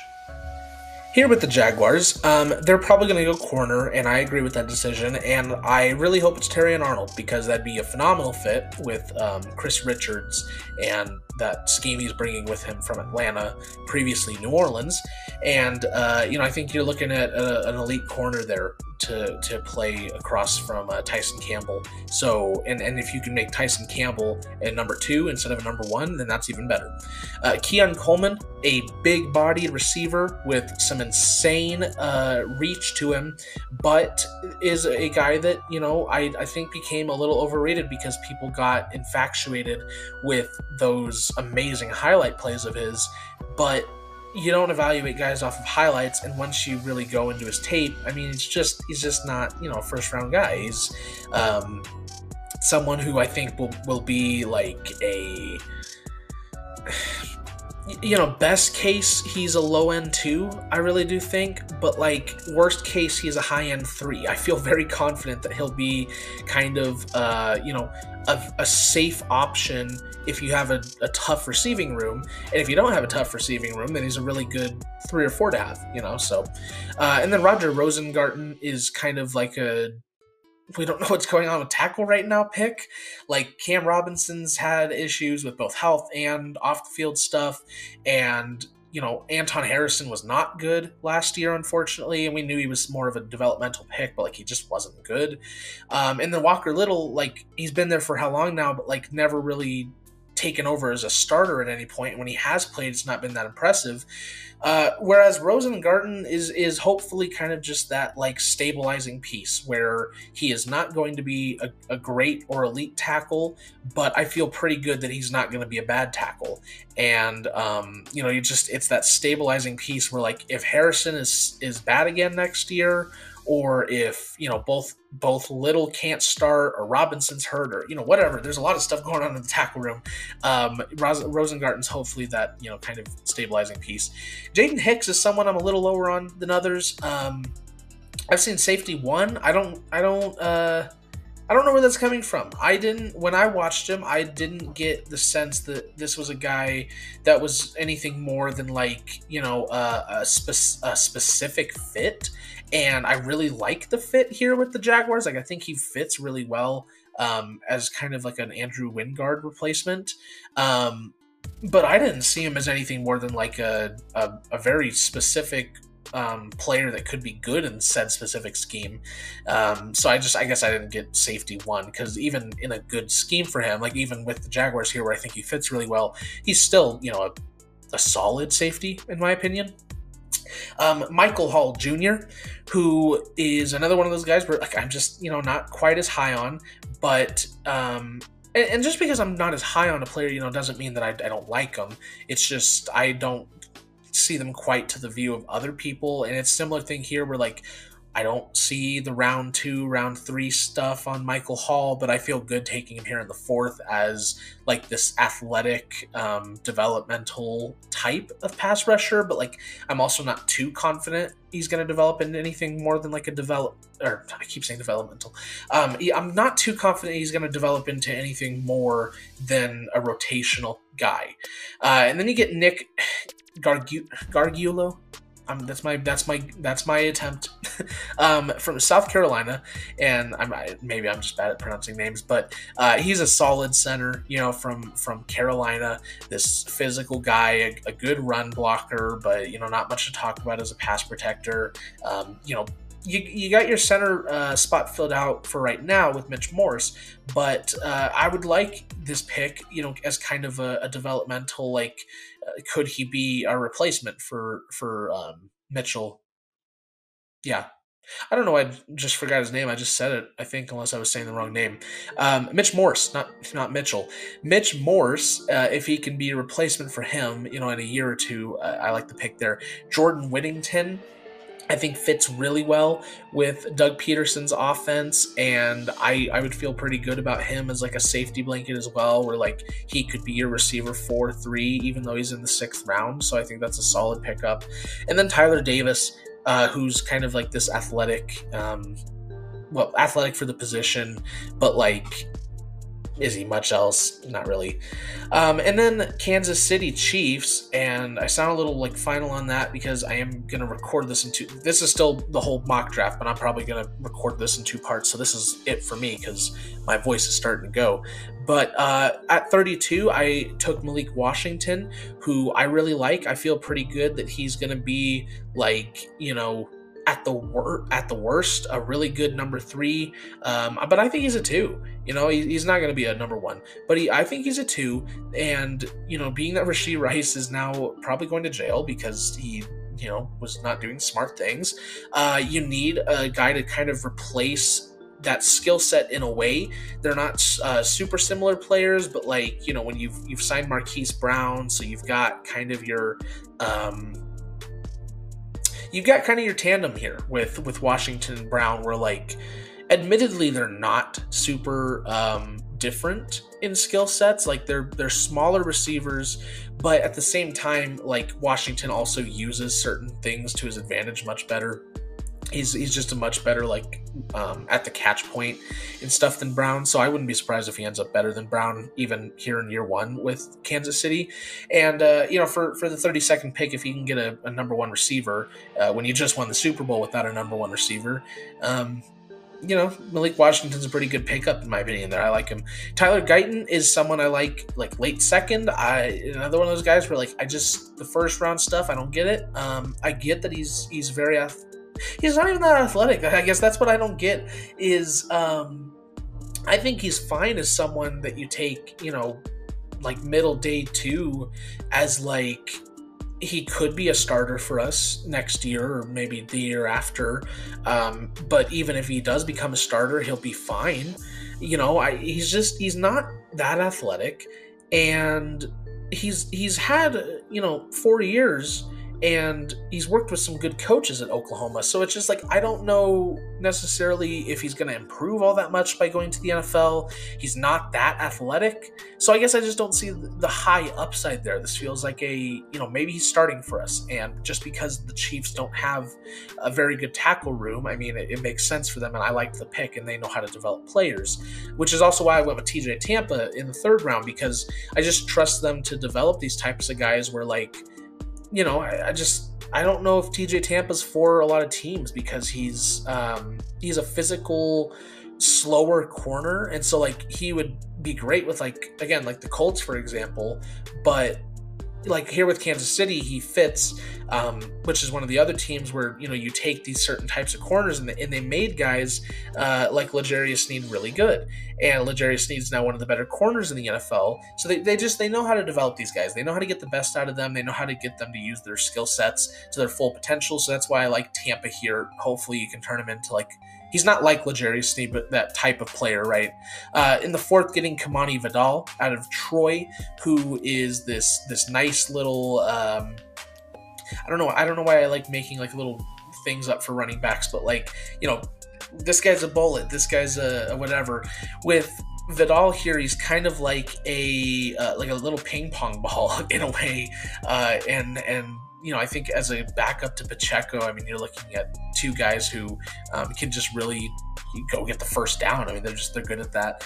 Jordan McGee, another one of those guys similar to Guyton in Tampa, where I think this is a guy I feel comfortable taking here just because I trust that Steve Spagnuolo would know exactly how to use him, because there is an upside there where he becomes a solid linebacker, similar to how Nick Bolton, I think. I'm either thinking of Bolton or Gay, but similar to them, whichever one it was that left, I think it was Gay. Zion Tupuola Fatui is someone that has been around for forever, and he just had injury issues and stuff with COVID and a lot of stuff. And, it just, after you've been at Washington for so long, and it's not necessarily a bad thing to have played for so long and whatever. When you're a lineman, right, where tread on the tires isn't as much of a thing. When you've done that and then you've not really shown any true progression, this is once again where I'm sure the Chiefs are going to get the best out of him, but when you've not shown the progression, it's just I think this is a guy that some team like the Chiefs will take later on in the draft, turn him into a solid depth guy. And then Deshaun Gaddy is not like that. He's just one of those more athletic late day guys where I'm a fan of him. I hope some team takes a pick on him, but I don't know if he'll get drafted. So I think there's some upside there to potentially make a roster. And then kicking the second half off here, for the Vegas Raiders at 13, I'm going Quinion Mitchell, who is this physical, very scheme versatile, just all around great defender. He'd go a lot higher in a lot of other classes. I mean, I don't know if he's on like Sauce Gardner levels of prospect, but this is a guy that I expect to definitely be a very good corner at the next level, and getting him at 13 is really damn good value. At 44, I went with Jonathan Brooks, who, if not for hurting his leg, would definitely be a lot more commonly running back one in this class. He's running back 2 for me, just because, Trey Benson is about as good, but doesn't have the injury issues. Whereas with Brooks, I mean, he'd probably be running back 1 if not for the injury. And I just, it's one of those things where like leg injuries are tough on running backs, and it's really tough to say, if and when he'll get back to the level he was playing at Texas, which was a really good running back, And so this is kind of one of those where like the Raiders running back room is pretty scarce right now, and this is definitely sort of not a swing for the fences pick, but like it's an upside thing, where you're aware of the fact that this guy might potentially not be, as good as he was just because of that injury. But if he is, or he gets back to it, even if after a year or whatever, you've got a really good running back on your team now. And then Caden Wallace, the tackle out of Penn State, is a player that I like here for Vegas, replacing Jermaine Illuminor at the right tackle position, and I think he could do it. I think he could start day 1. So again, getting a starter in the 3rd round. Jalen McMillan, who's this really good speed threat from Washington, has kind of become a little under the radar because of Rome Odunze and Jalen Polk. But he, being the 3rd best receiver at Washington isn't that big of a downplay, because he's a really good speed threat, and in his own right, definitely has a place in the NFL as kind of an elite wide receiver 3, I think. Jalen Harrell out of Missouri. I like the fit here. I think he really fits Antonio Pierce's defense. It's just more, he just doesn't have too many elite traits. He doesn't have an elite get off. He doesn't have crazy athleticism or anything. He should just be a solid pick to add someone to the kind of edge room out there with Vegas. Anthony Goodlow from Oklahoma State is a similar thing, right? I think you feel good that he might make the roster, but you're not expecting much else than like a good backup at best. And same, that's kind of the same way I feel about Oladapo as well, where again, this is a guy that a lot of people are really high on, and I'm just not. I'd see him as a backup at the next level, so we'll see, right? And of course, I'm not gonna be right on all these. If I shouldn't have to say that, but like, I'm not gonna be exactly accurate on even near at all these players, if even half of them, right? So who knows, right? Oladapo could end up being a great safety. I just don't see it. Personally, I think he's a backup. And then Richard Jubinor from Troy is kind of this like this flexible linebacker edge. Like, I think he's got the skill set to play edge, but he's a little small for it. So he'd be a really good blitzing linebacker. And again, just kind of adding some pieces to the defense there with him, Harrell, Goodlow, and you already took Mitchell at the 1st round. So, just adding some really nice pieces to a defensively coached team.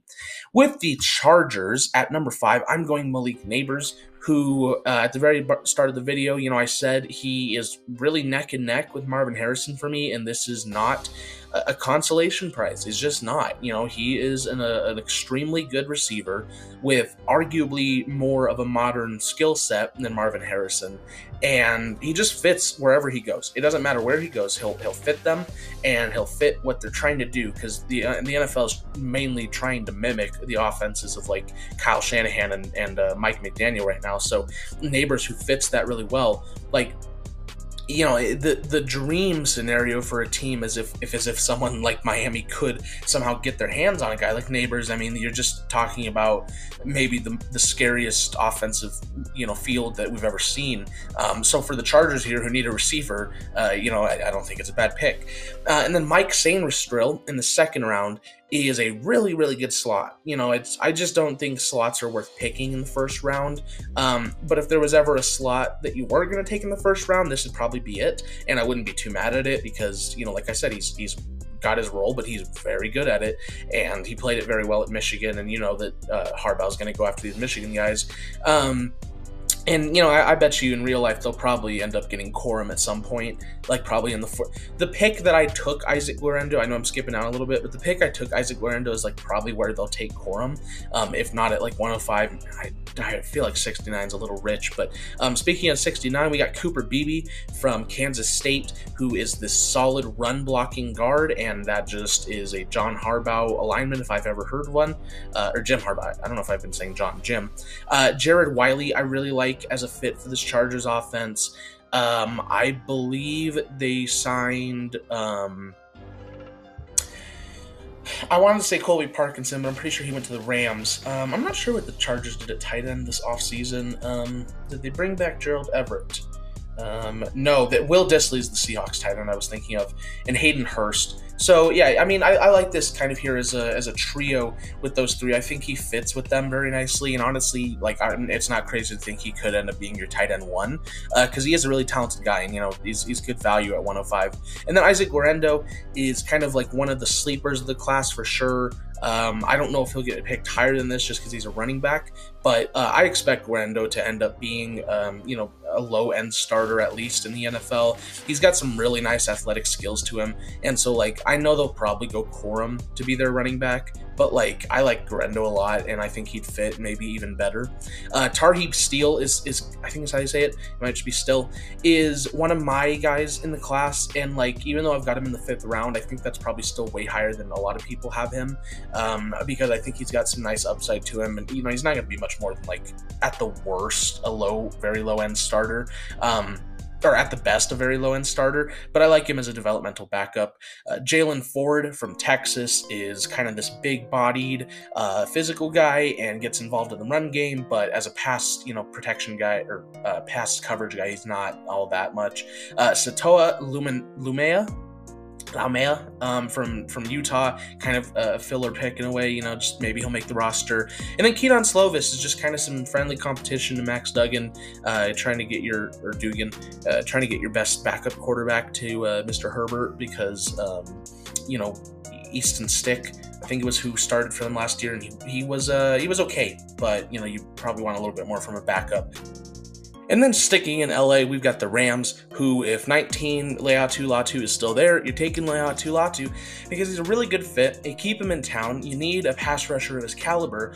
And while he might not have the athletic or elite, like athletic traits of Dallas Turner or the great first step, he doesn't have a bad first step by any means. And he is a extremely technically gifted pass rusher, who I think would just do wonders for the Rams here, who kind of need a new premier guy on the front 5, front 7. Bo Nix in the 2nd round might not be a pick a lot of Rams fans like. The truth you have to accept is that Stafford is an older quarterback and he's not getting younger, and I don't really think they have a plan at quarterback right now. And so a lot of the times in most classes, you're not going to have guys like Bo Nix, you know, who are available at the end of the 2nd round that realistically, if under a year of Stafford and McVay, could totally be your starter, you know, once Stafford steps down. Like, I think he fits very well because, like, there's a reason people talk about him going to Sean Payton so much. I mean, this is a guy that just perfectly fits that offense of, you know, he get the play done. You know, he's not going to make a bunch of big stupid mistakes. You know, he's not going to wildly overthrow guys. You know, maybe you can say his arm strength is lacking a little bit, but like he operates the offense at an efficient and successful level, and I think that's exactly what you want if you're Sean McVay, versus going back to the well of, like, you know, maybe in a year or two you're trying to draft like some high traits guy, whereas if you can just take this guy in the 2nd round, give him a year to develop, or maybe 2 years to develop, and then I think you feel pretty good about him starting when Stafford is gone.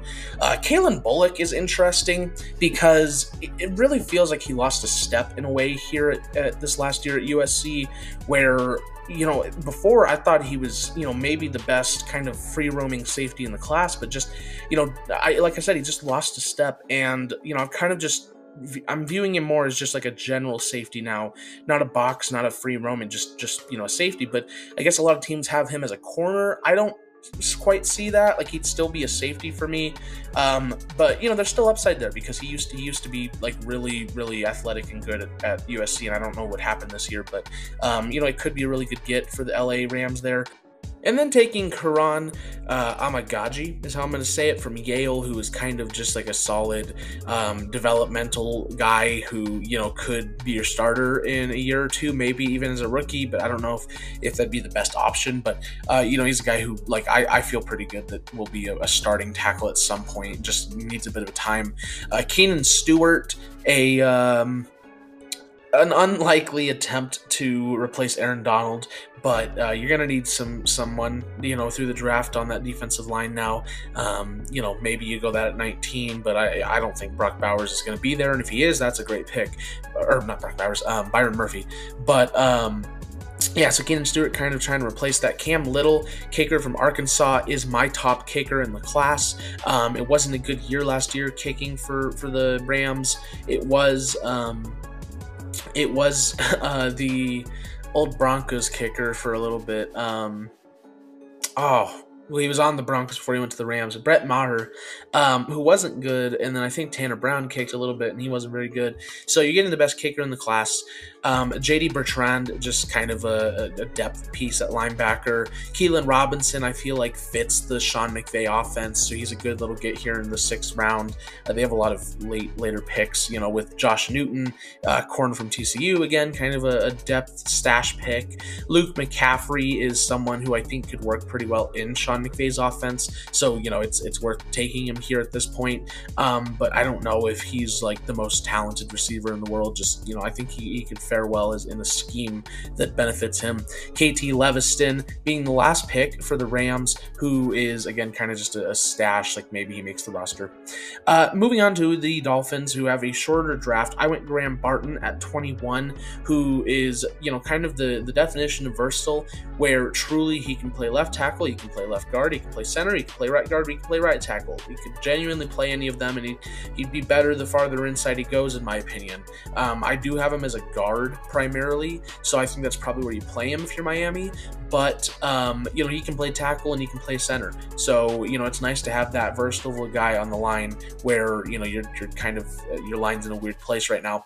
And then going to the other side of the line, you get Brandon Dorless, who is this pretty athletic for the position and for his size, but he's a big guy who can run, and I think he's going to be an impact player at the next level, probably as a starting defensive tackle here for the Dolphins, who can kind of kick outside as well too, like a 3 tech, which is maybe where he's best, but I like him in Anthony Weaver's defense as kind of a defensive tackle.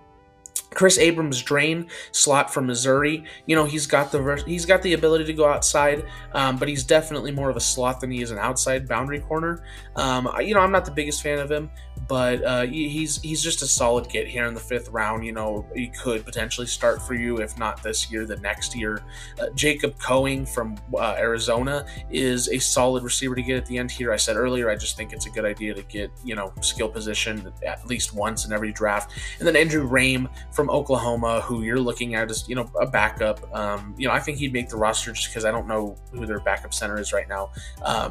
But there's a universe where he starts even, and that's if you can get a starter in the 7th round, then cool. With the Minnesota Vikings, their 2 first-rounders, I went Jaden Daniels and Jared Verse. Now, Jaden Daniels is my quarterback 4, and to be completely honest, I'm not very sure of him being a successful quarterback at the next level. There's a few too many inconsistencies with, across the field mainly, but he's got a really nice deep ball and he has good accuracy. And I think he can run, I can't remember his first name, Kevin O'Connell's offense well enough. I really think it would benefit him if this is the way they ended up going somehow to sit him for a year under Sam Darnold, because I really think he could use a year of learning the playbook of wherever he goes. And to be honest, I'm a little fearful for him going to Washington this year, because I just don't think he's a guy that's ready to start, and he's going to have to this year. If you're Minnesota here, you're really, for the future, I don't know if you're wanting to start him this year. And then you get Jared Verse, who is a perfect fit with Brian Flores and his blitz-heavy scheme, where Verse is just a guy who will bull rush you to hell, and he's not going to lose. more times than he wins. So, he's a good get here, right? You know what you're getting out of him. He's not going to be this elite. Well, some people view him that way, but he's not going to be this elite, top pass rusher and everything who's like feared, but he is going to be a really good situational pass rusher and, someone that is, a 2-3 down player even, who can get back there, but he's just, doesn't have much to his game outside of the fact that he is a very powerful guy. In the fourth, they take Audric Estime, who is, your new 2 for Aaron Jones, who I think fits really well with Aaron Jones' Estime, where Jones is more of this bouncy back. He likes to get outside a bit more. Estime, just give it to him up the middle. I mean, he's gonna get some yards. And he's not as unathletic as some people think. Like, he didn't have the greatest performance at the combine, but that's not always a true tell of on-field athleticism, because a lot of guys, they perform better at the combine than they are an actual athlete on the field. Kind of the opposite for Estime, where he's actually a better athlete on the field than he showed at the combine. So I'm not really worried at all about his testing numbers. I mean, I feel good that he's a chain back and that he'd be a very productive number 2.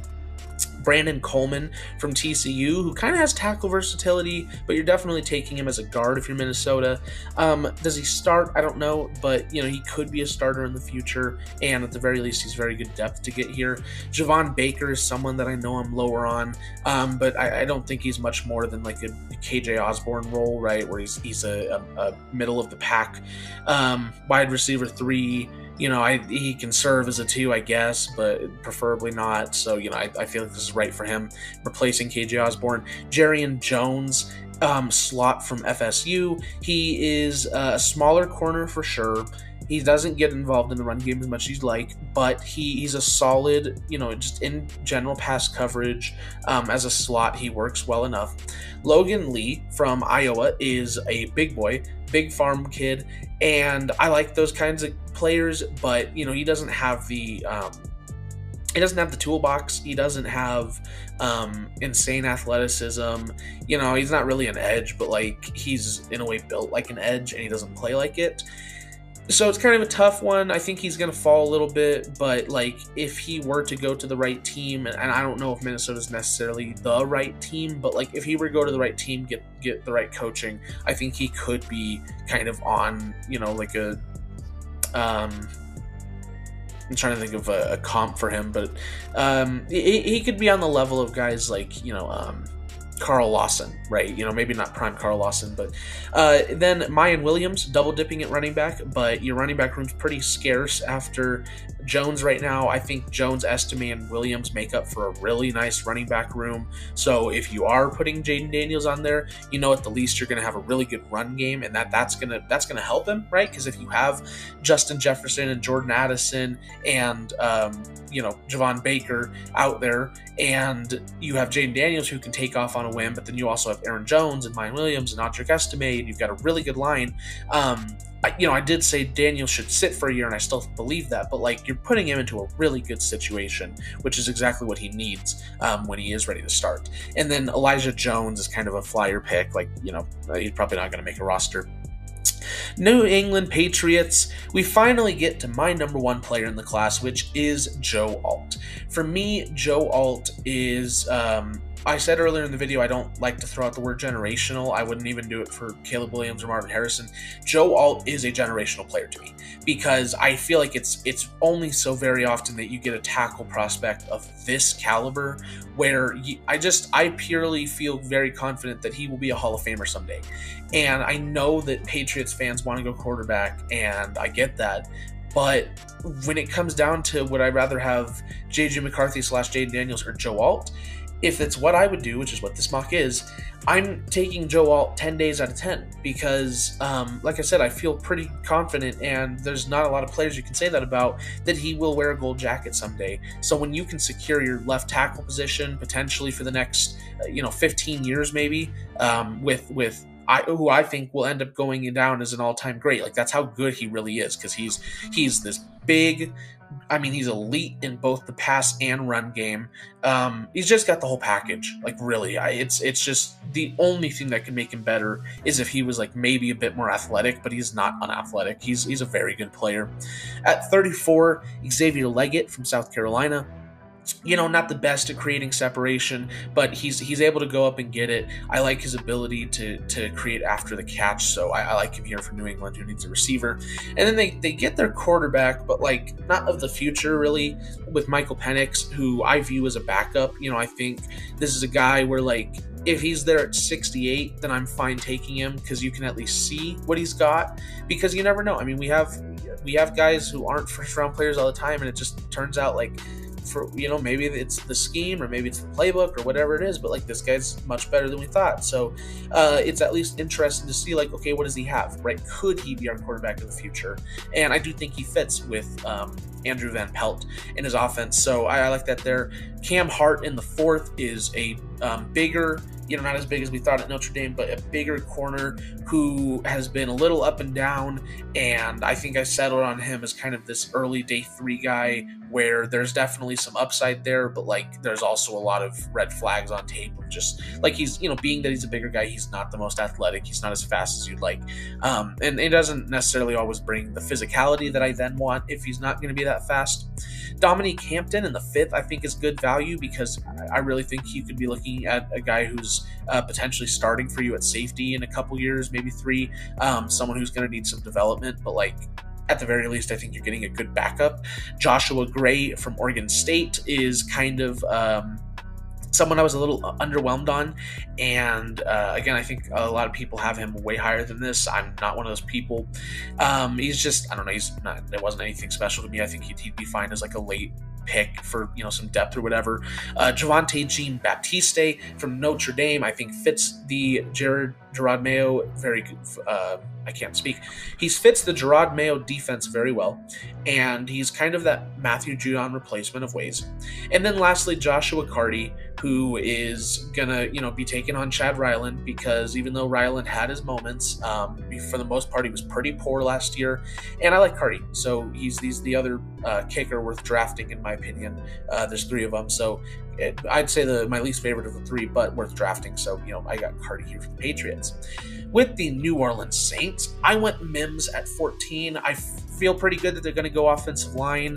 And I hope it's Mims because I really like the fit there, and I think he, as a developmental, like he's not raw, it's just that he's had these weird circumstances and injuries have affected him, but like not really, like he's not an injury prone player. He's not someone you're concerned about health wise. It's just like, okay, let's finally get him out on the field. It's not always been injuries, and so for a guy who is big and not a great run blocker, but like in pass blocking, he's pretty dang good already. And a lot of people, would call him raw. Again, I wouldn't, but it's just the fact that he's not played that much.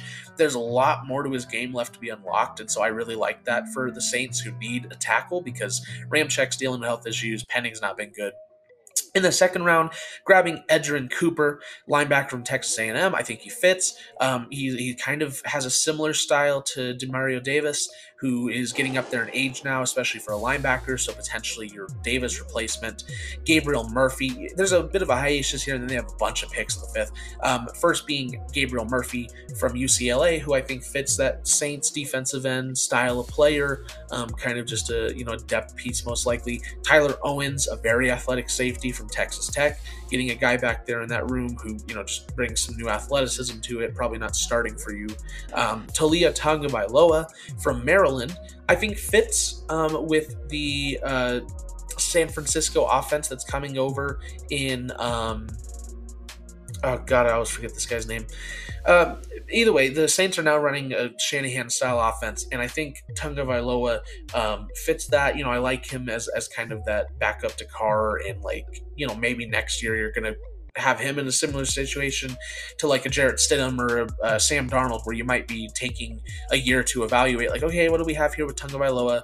And then, he's not a starter. I don't think he's going to end up like surprising people and being their starter or whatever. But he'd be a solid backup. Trevor Keegan from Michigan, I view as a guard, can also play tackle, some more offensive line help. Dylan Loeb from New Hampshire, I think brings a nice element to the room, that the running back room that just, is sort of lacking right now. Like Jamal Williams, he was a touchdown monster in Detroit, was really able to get it in there. I mean, pretty much every time they gave it to him. It's just not been the same story with New Orleans. I don't even know if they use him the same way Detroit did. And Kamara's, been on a bit of a decline slowly. So Loeb, who's this kind of, in a way, high upside guy, but it'll probably be a 2 in the NFL here for some nice spice to the room. Thomas Harper, who I list as DB, because really he's one of the more versatile defensive backs in this class. Truly can play safety, can play corner, can play slot, nickel, whatever. So just a nice get for the defensive backfield. And then Ryan Flournoy from Southern Eastern Missouri State, who is kind of just my I said it earlier with Bub Means, right? How there was there's a few guys in this class that I'm just like, I want him to get a shot at the NFL, and this is another one of them with Flournoy, who's from a smaller school but has some really interesting, measurables and stuff that I'd like to, at least for some team, to check out. He'll definitely get a camp invite at the very least. With the Giants here, who also have a bit of a shorter draft, I went Brock Bowers at 6. I know a lot of people would want to go Odunze there, but Bowers is not just a tight end, and that's something I want people to try and get over, is that I get that I list him as tight end. He is a tight end, but he's not just a tight end. He's really a big slot. And for a Giants team that is devoid of receiving talent, I get people want a Dunze, but Bowers just feels a bit more like a reliable target for me, someone that Daniel Jones can truly just have as like a safety blanket near every play. He's a very good tight end, and I think Arthur Smith has done irreparable damage to the name of tight ends, because when you use them correctly, they can be really good when they have that kind of promise. We talked about David Njoku, how he never got things going. When they finally started using him and utilizing his skill set, all of a sudden he's a top 10 tight end. And so I think if they just, Brian Dable, he knows how to use tight ends. Like, I think you just have to use him a similar way to how you used him Dawson Knox and Buffalo. I mean, I think you're looking at a very good tight end here for the Giants. And also Darren Waller's contemplating retirement. Tyler Nubin in the second, addressing the secondary. And there's a few secondary picks in here because it's probably the worst room on the Giants aside from receiver. You get Nubin, who's my top safety in the class, who is really just this, like, in a way, a true traditional safety almost, where he plays this like strong safety type role, even though that's not how teams operate. I think he's a good kind of some Jabril Peppers similarities, if you kind of remember him for the Giants. Andrew Phillips, slot from Kentucky. TFG, that franchise guy, is very high on him, which was weird to me because I wasn't quite I think he had him like corner 6. That's not quite where I'm at on him. So I was surprised by that, because I feel like I'm not seeing that anywhere. So I went back and watched a little bit of his, and it didn't really change anything. But for me, he's still a good slot to get here in the third, where just because your starting slot right now is Criddle Flott, he's probably starting for you, but he's good enough to do it. I just don't know if he's going to be a great corner. Then Jalen Polk in the 4th round. He's a solid receiver, I think. I hate to keep saying solid with so many of these guys, but realistically, most of these guys will probably end up being solid at the best, right? So that's just how I feel about most of these guys past, day 2, where it's the same thing with Jalen Polk, where it's just, I think he'll be a solid receiver that's probably an end of the depth chart guy and not much more, Johnny Dixon, corner from Penn State. I think he's got slot versatility, but obviously you just took Phillips. I like him as an outside corner as well, just getting something to that room, because you didn't really address outside corner as much, but, you just drafted Banks. And then Javon Foster in the 6th, who has the potential to be a good backup, just, hasn't, for me, never really developed his game as much as I'd liked at Missouri, but he could be one of those guys where just once he gets to the NFL, who knows, right? He might get the proper coaching.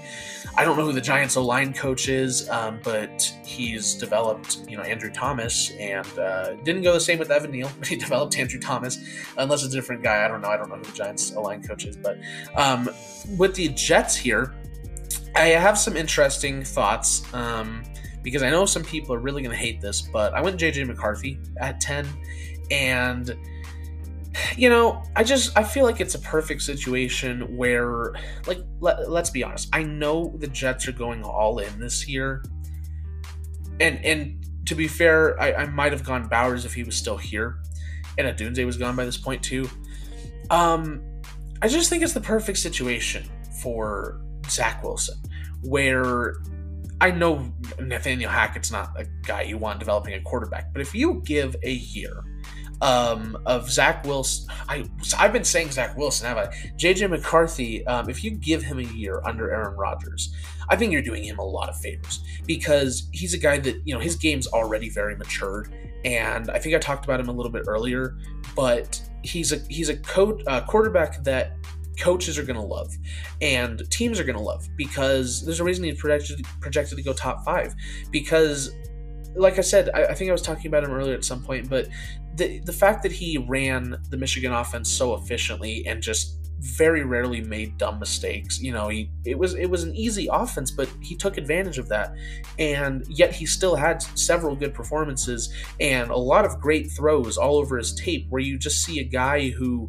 wasn't asked to do a lot, which in a way is a fair critique because we've not seen that true pressure on him. But at the end of the day, the guy's a winner. He's clearly able to accept a role, and even if that role is a facilitator and letting the ground game thrive, he's perfectly fine with it, and he's very good at doing it.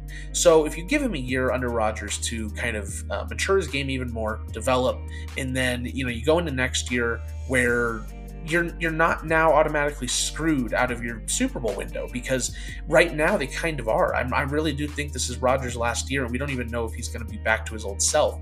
And after this year, when Rodgers retires, what are you doing? You're not going to be a top pick next year. So I don't know. This just kind of felt like the right move. And then I went Malachi Corley in the 3rd, who is a lot of people compare him to Deebo Samuel. I don't think he's quite the same player. Like, I wouldn't comp him to Samuel. I'd probably comp him more to like a Rashee Rice without legal issues. So I think adding that to the Jets offense, where you've got your Garrett Wilson already, you signed Mike Williams, I think Corley adds that like missing piece to the offense. So even though you didn't take a guy in the 1st round, you don't have a 2nd round pick, with a guy like Corley, you're still upgrading the offense to make it better for Rodgers this year. Jarvis Brownlee feels like a Jets corner to me. I can't explain why. He just does. He's a very physical corner. And I think there's a potential there that he could be starting next to Sauce at a point. Trey Taylor is another guy I really like here for the Jets and Robert Saleh's defense. Went to Air Force, doesn't have any correlation with the Jets, but it's a fun little thing, and I think he just fits really well. He's an athletic safety, and I like him as kind of that what Ashton Davis is supposed to be, but just never turned into. Will Shipley, again, just feels like a Jets running back to me. With Breece Hall, I think makes a really nice duo. So getting that in the 6th round. Tylen Grable, kind of those are the last 2 picks of the draft right there. So, Grable and Mitchell, some solid players that maybe could make the roster. I'd bet against it, but maybe. I'd say Mitchell has a better chance than Grable. With the Eagles, I got them calling Cooper DeJean, who I've listed as defensive back because a lot of teams view him as a safety, and I really do think he can still play corner. That's where I have him listed. I still have him ranked at corner, but if a team just wants to put him at safety, that's fine by me. The dude is athletic as shit. There's no way around it. And the fact that he was dealing with an injury too, and had the pro day that he did. We don't evaluate off pro days, right? Like we don't bump a guy up because he has a good pro day or a good combine performance, but he's athletic, man, and he just reinforced that. and he's just brings so many things to the game for you, where he can play slot for sure, he can play corner, he can play safety, he's a damn good kick returner. This is a great pick here for the Eagles, in my opinion. And they followed up with Ricky Pearsall, who is a future-oriented pick because the Eagles receiver room is low-key kind of thin, and we don't know if Devontae Smith is going to stick around because, I think you look at it like they're paying AJ Brown a lot of money, and I think Devontae Smith is probably going to end up wanting number one money, because I think he does have that talent. It's just that when you're the number two on the team, so who knows, right? Maybe he takes a discount, but this is a future-oriented pick because even if he stays, you need a 3, and if not, I think Pearsall can be a 2 at the next level. He's a really talented receiver he's got a nice frame to him, and he has good range. He's not got great range. We're not talking, Marvin Harrison here, but he's got good range. Mo Camara in the second round as well is a great fit, in my opinion. From CSU, he's a guy who doesn't have the best motor in the world, but is very efficient with his hand use, and I really think is technically sound, about as good as it comes. So a guy who is, again, not going to be a high-level pass rusher, but can be this, like Josh Sweat, but better. Kind of like a current Brandon Graham, not comparison-wise, but just like level of player. You're getting a guy that I think can replace Brandon Graham once he's retired. Chris Jenkins is your kind of freak of the list for the Eagles, because they like having those, especially on defense. They collect these freaky defensive linemen like Pokemon cards, and Chris Jenkins is just another one of those for them. Isaiah Johnson from Syracuse. They need defensive back help beyond just one pick. Even though they took DeJean, that's only one player. You get Johnson, who I think is a good fit back there. Ray Davis, who is a, we've had a theme of where I like to come up with those little names for running backs. I don't know if I have a good one for him because he's just good. He's not great, he's not bad. He's just good. He will be a solid down-to-down runner. I like him on first and third down, and I just think he gives the Eagles running back room something they don't have, because right now it's Kenny Gainwell is the number 2, I think, right now. Number 1, I should know who it is. And now I'm going to look it up because I'm mad that I don't know who it is. I know it's not Miles Sanders. He's on Carolina. Saquon Barkley. Duh. I knew I was thinking, I was like, I know they have a starting running back. Duh. So yeah, I think that even with that, remember, at the time it was like, oh yeah, Saquon and Ray Davis. I just can't, keep everything up at once, but they're a very nice duo where you have Saquon, who's more of this bouncy, in a way, a one cut back, but so much more to his game, obviously, and he's gonna feast in Philadelphia. So then you give him this, number 2, who's it just brings what Saquon doesn't have great strengths of necessarily, where he can't just go down the middle, and he can, but he doesn't shove guys out of the way. That's what Ray Davis does. He's a freight train. Jaheim Bell from FSU, who is kind of this I forget the abbreviation for it, but he's not a general tight end. Basically, this is a guy that you're going to use around the field, right? He can play fullback. Honestly, you can put him at run back on some snaps. Generically a tight end, but he's just never really developed into what you want from a true tight end. So, like I said, he's kind of this moves around the field guy. Just a fun, addition for the Eagles offense. And then Miller Bradford, who is kind of just another one of those, he might make the roster, but we need defensive back help. So, and I think he fits. With the Pittsburgh Steelers, we have first Jackson Powers Johnson, who is one of my favorite players in the class. He's going to be a very good interior lineman wherever he plays. I think center's best, but he can absolutely play guard as well. He's a guy who just thrives when you get him on the move, but also just dominates dudes at the line. I said it about Walt Frazier earlier, where he just likes to dominate dudes, and it's the same thing with Jackson Powers Johnson. He enjoys he enjoys dominating men. Not to sound weird, but Jordan Morgan who is such a Steelers tackle, just this big athletic player who they can kind of just mold into whatever they want. So you're addressing a line here with the first 2 picks after you took Broderick Jones last year, and you're establishing a very young and very good offensive line. MJ Devonshire, who is again one of those like little stink in Pittsburgh, but I think he fits as well. They need corner, and I think he'd form a really nice duo with Joey Porter. He's this like. I really like him as a slot. I don't like him as a slot. I really like him as like a boundary guy who just he's his own corner. I don't think he's a man, but I think that fits with the Steelers. And then Maris Liufau from Notre Dame, who is a... I don't know if me saying who is getting boring or not, but Maris Liufau is someone who was much higher on my board for a while, and then you just one of those guys where you dive in deeper and it's like, okay, he doesn't do this as well. He's not great in the run defense, to be honest, which is kind of the sole thing keeping him out, because for a while he was up there with the top linebackers, and obviously I still have him as a late third here. I still view him as someone who can be maybe a starter someday, but most likely he's very good depth. Jaquan Jackson from Tulane, who is a pretty solid slot type guy, but can also go outside, just one of those get a skill position players. He's one of the better ones in like the later rounds. Cedric Johnson from Ole Miss, I think fits Mike Tomlin's defense really well. They don't need outside backer too much, but like that's where he'd play, and I think he'd be good at it. And then Malik Mustafa, who is a hard hitting safety from Wake Forest, who, to be honest, I don't know if besides the hard-hitting thing, he has any other like elite traits to him. But regardless, he's a very physical safety, and that there's always some value to be held there. So, will he end up starting along Minka? I don't know, but like he's a good player to have in that room. The 49ers, who have a lot of draft picks this year, are going to go J.C. Latham first up, where he is listed as guard/tackle. And I think he can play tackle, but I don't think he has the athleticism to really thrive at tackle.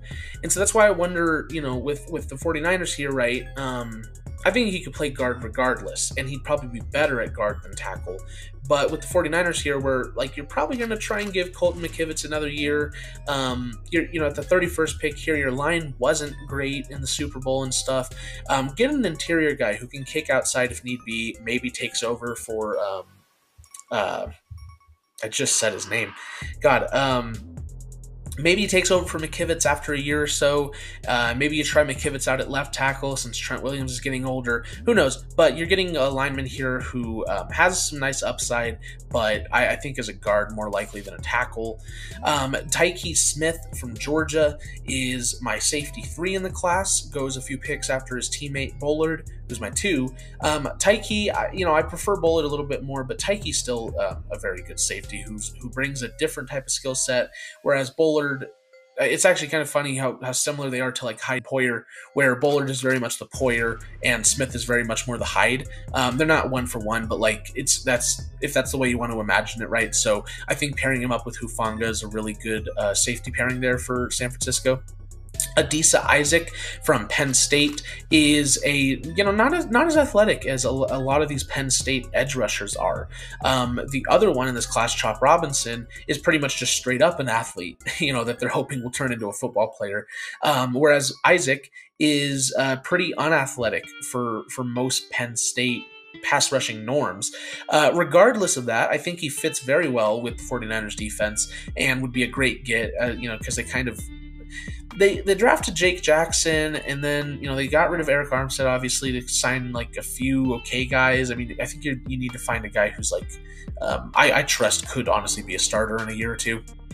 Quantez Stiggers is one of my favorite players in the class because he actually he's not from a college, he's from the CFL, the Toronto Argonauts, because he had a really weird story where he was going to school down in Florida, I want to say, or somewhere southeast, and I think it was his father that passed, so he ended up dropping out of school, or he ended up not finishing college, and then somehow or another ended up in the CFL and just impressed so much. And it's hard to find tape of him, but from the games you can watch of him, from the CFL and everything, the dude's a good corner. I think this is someone who genuinely, in a few years, we might look back on and say, he should have gone higher. And I think it could end up being solely because he's had this weird path to the NFL, and there's not a ton of tape available of him and everything. But the stuff that you can find of him is really impressive. So this is a guy where, again, I think if he'd gone to college traditional way, I mean, we could be talking about him as a early day 2, maybe even a late day 1 guy. He is that talented. Christian Jones is a tackle that I would trust the 49ers to develop. I think he's a super developmental tackle. So maybe this is in the situation where, like, maybe Trent Williams retires after this year, so now you got Latham at right tackle, McKivitz at left tackle, or maybe you have Jones at left tackle, and then you can kick McKivitz into guard, or keep McKivitz at right tackle, keep Latham in guard. You're just giving yourself options here for the line who needs, like, Trent Williams is great, obviously, but besides that, the line's not too much to write home about. And then kind of continuing that philosophy with C.J. Hansen, who I actually like a lot more than Christian Jones, but I just felt Jones was a better pick at the time, but then we picked 3 picks later anyways. But C.J. Hansen is definitely one of my guys. I think, from Holy Cross, he's from a smaller school where, not a lot of people know about him, but C.J. Hansen, I think, is someone to really keep your eye on, and who could also honestly probably sneak into the 3rd round as kind of a surprise pick for a lot of people, but could end up being really dang good, especially for the right team like the 49ers, where he fits very, very well. Tyrone Tracy is your new backup to Christian McCaffrey, most likely. I think they've got similar skill sets, but Tracy's maybe a bit better of a pure runner, but nowhere near the receiving back that McCaffrey is. Kingsley Guacan from Florida is kind of just a stash depth pick, really. I mean, could he turn into a starter? Maybe, but probably not. Austin Reed from Western Kentucky. You need a backup quarterback. They signed Josh Dobbs. He's Josh Dobbs. I think Austin Reed fits very well with Shanahan's system, and kind of one of those quarterbacks that we talked about earlier, where I just feel good that he's able to really just complete the play, right? He's just going to follow the system. He's not going to deviate, and doesn't have like the best play creation, right? So if a play does go awry, I mean, you're probably not doing much, which is why he's a backup. But he's a solid get here in the 6th. And then this might be a very controversial. I'm not sure. I've got Brendan Rice in the 7th because I don't like Brendan Rice, and it just it almost reminds me of like the Thaddeus Moss from a few years ago, where some people were very high on Thaddeus Moss, and I'm sorry, but just because you're the son of an all-time great NFL player does not mean that you are a great NFL player. And I don't see anything there with Rice, to be honest. He's a depth piece to me that maybe makes a roster, and that's about it. I could end up looking very, very stupid for that take, as well as a lot of these takes, but I just don't see it. But of course it's fun, just because San Francisco, Jerry Rice, Brendan Rice, With the Seahawks here, and we're almost to the end now, so thank you guys for sticking through this whole thing. We got 4 teams left. Is Jerzon Newton at 16, who's maybe the premier pass rush threat of this interior class, because he's not all that much to write home about in run defense. He's not bad, but he's not, he's a little below average. But as a pass production guy from the interior, he's about as good as they get out of the draft. He's very well-rounded, and just I have him above Leatu and all the other edge rushers besides Dallas Turner, right? He's a very well mature. There's a maturity to his game. He knows what he's doing. He's very methodical about how he handles the pass rush and just how he chains moves together. There's a lot to like about Newton, and my current projection for him actually right now is that he's going to replace Christian Wilkins in Miami, and I think that's perfect, because if you were to give him down there, this could be a Justin Matabuki level player, maybe even better. And then Trevin Wallace in the 3rd, I think is a really, really good fit with Mike McDonald. Where does Mike McDonald come from? Unless I'm right, I'm having a bad day with names when you're talking about so many guys. I swear to God, it's Mike McDonald. Yeah, Mike McDonald. So anyways, back to normal. I think is a very good fit. And, they didn't really go after linebacker all that much. I'm not sure where Jordan Brooks went. He might have just resigned. But they didn't end up signing Roquan Smith, which good on them. So, they need linebacker help. I think he's a really good fit there with Seattle. Dylan McMahon is probably your center of the future. I really like him, even though it's in early fourth round. He's a pretty good center prospect from North Carolina State, who, like I said, will probably be starting for you soon. So I like this draft so far for Seattle. Austin Booker is a very much like one of those guys where he's not developmental. He's just going to need time, if that makes sense, where it's more so about the teams trying to understand where he really fits, because like I really think the dude would probably end up best if he like gained 20 pounds and just kind of was a pure 3 tech, so kind of like playing that Leonard Williams role. I really do think would be beneficial for him, but I think he's more of a stand-up pass rusher the way he's built and the way he plays right now. But at the same time, he's also not phenomenal at doing that. He's got flashes, but like I think they're more better appropriated to, kind of hands in the dirt type pass rusher. So, he's a weird player, but I like the fit at least with Seattle. Like I think Mike McDonald could turn him into something good. Kamal Haddon from Tennessee, who's a bigger corner, lengthwise and stuff, and is just a solid little get here for, a corner room that's not too full. Brevin Spanford, who is one of the premier blocking tight ends of this class, along with Tip Raymond. Obviously, I prefer Raymond a bit, but with Spanford, and that's also because Raymond, I think, has some receiving upside. With Spanford, you know what you're getting. Like, he is a pure blocking tight end. He's never going to be anything more. But there's value in that, and your only tight end on the roster right now, since Parkinson and Disley left, that's worth anything is Fant, who is not a blocking tight end. So I think they make up here. And then Cornelius Johnson, who is another one of those, like, I just really like the fit there with the Washington guy that came over, Ryan Grubbs, I think is who I'm thinking of. I like the fit there. I think he'd know how to use him, and he'd be a nice, like, honestly, he could replace Tyler Lockett if Lockett's gonna go anytime soon or whatever. But otherwise, could be a good like 3-4 since you drafted Jackson Smith and Jigba. Moving on to the Buccaneers. And I went Chop Robinson here because they really need that like high upside pass rusher. They've been attempting to get these guys on kind of the edge interior where, you drafted Logan Hall, you drafted Tryon Shoyinka, Shaq Barrett's now gone. Because he just fell off after the injury and everything. You're getting that guy that's that high upside player where, like I said just a little bit ago, he is genuinely just an athlete who they hope can play football. I mean, that's really, I think, the best way to put it.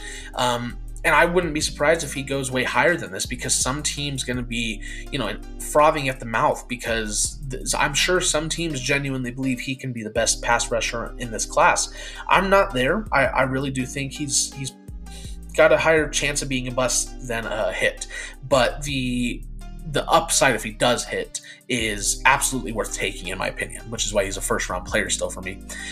Junior Colson in the second is a really interesting guy who, in a way, is almost still addressing the pass rush, because this is a guy I could genuinely potentially see taking like a Micah Parsons type path to his career. Obviously, the Buccaneers do not run the same defense at all as Dallas, so it's not a 1-for-1, but like, as a blitzing linebacker, he's maybe the best in the class. He's up there with Edgerrin Cooper. But the other thing is that he's still really good in pass coverage most of the time. I mean, let me retract that extremely. He's not really good. It's just there's flashes for sure, which is why he's my linebacker 3, I want to say.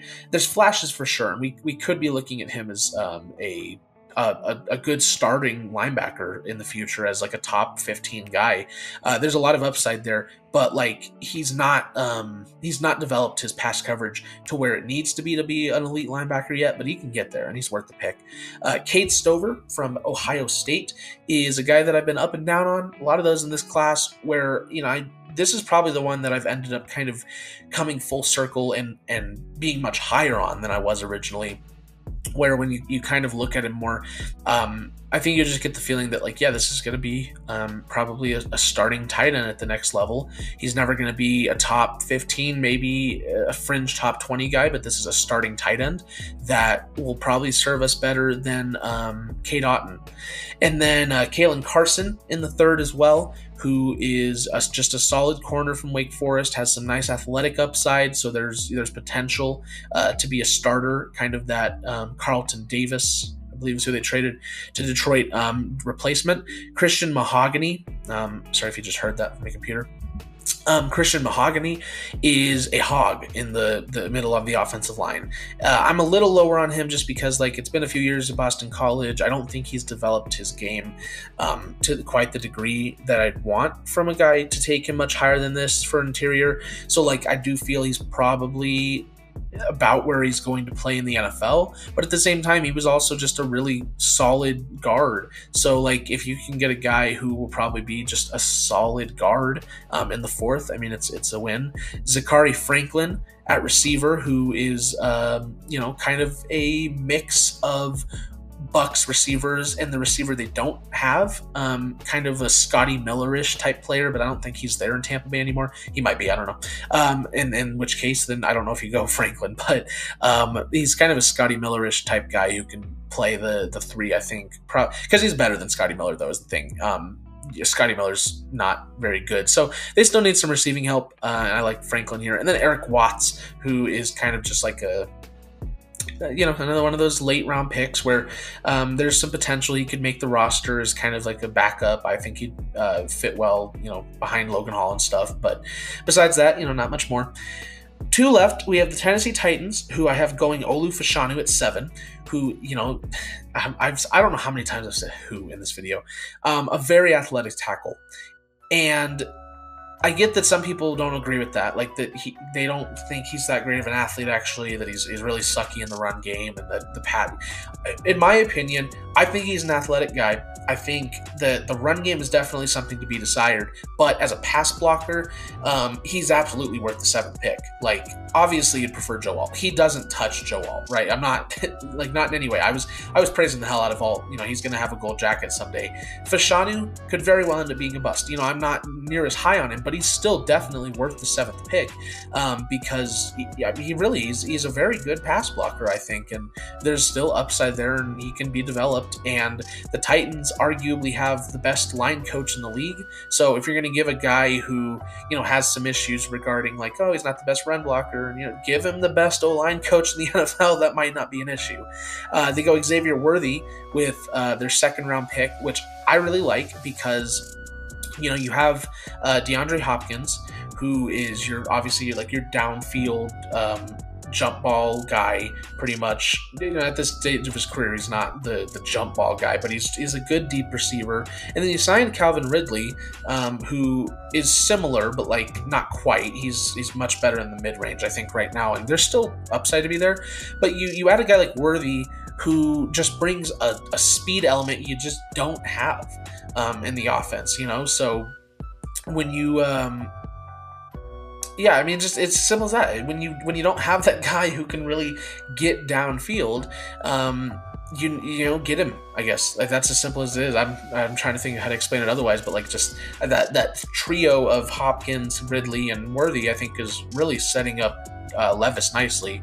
Then you skip around, you get to Jalix Hunt, who I think is a solid, kind of get for there, maybe starting, but probably a really good rotational player for Tennessee. I think he really fits. Garrett Greenfield, you're double dipping at tackle, but like you still need depth, and Greenfield's a guy that I could see developing and really coming along. So if you could potentially get your starting left and right tackle in the same class, one of them from the 5th round, Tyron Hopper from Missouri, who is kind of one of those, like, they need a linebacker, let's give him a big linebacker who is definitely better in run defense than he is in pass pass coverage, but he's a one-trick pony, but he's solid at what he's a one-trick pony at.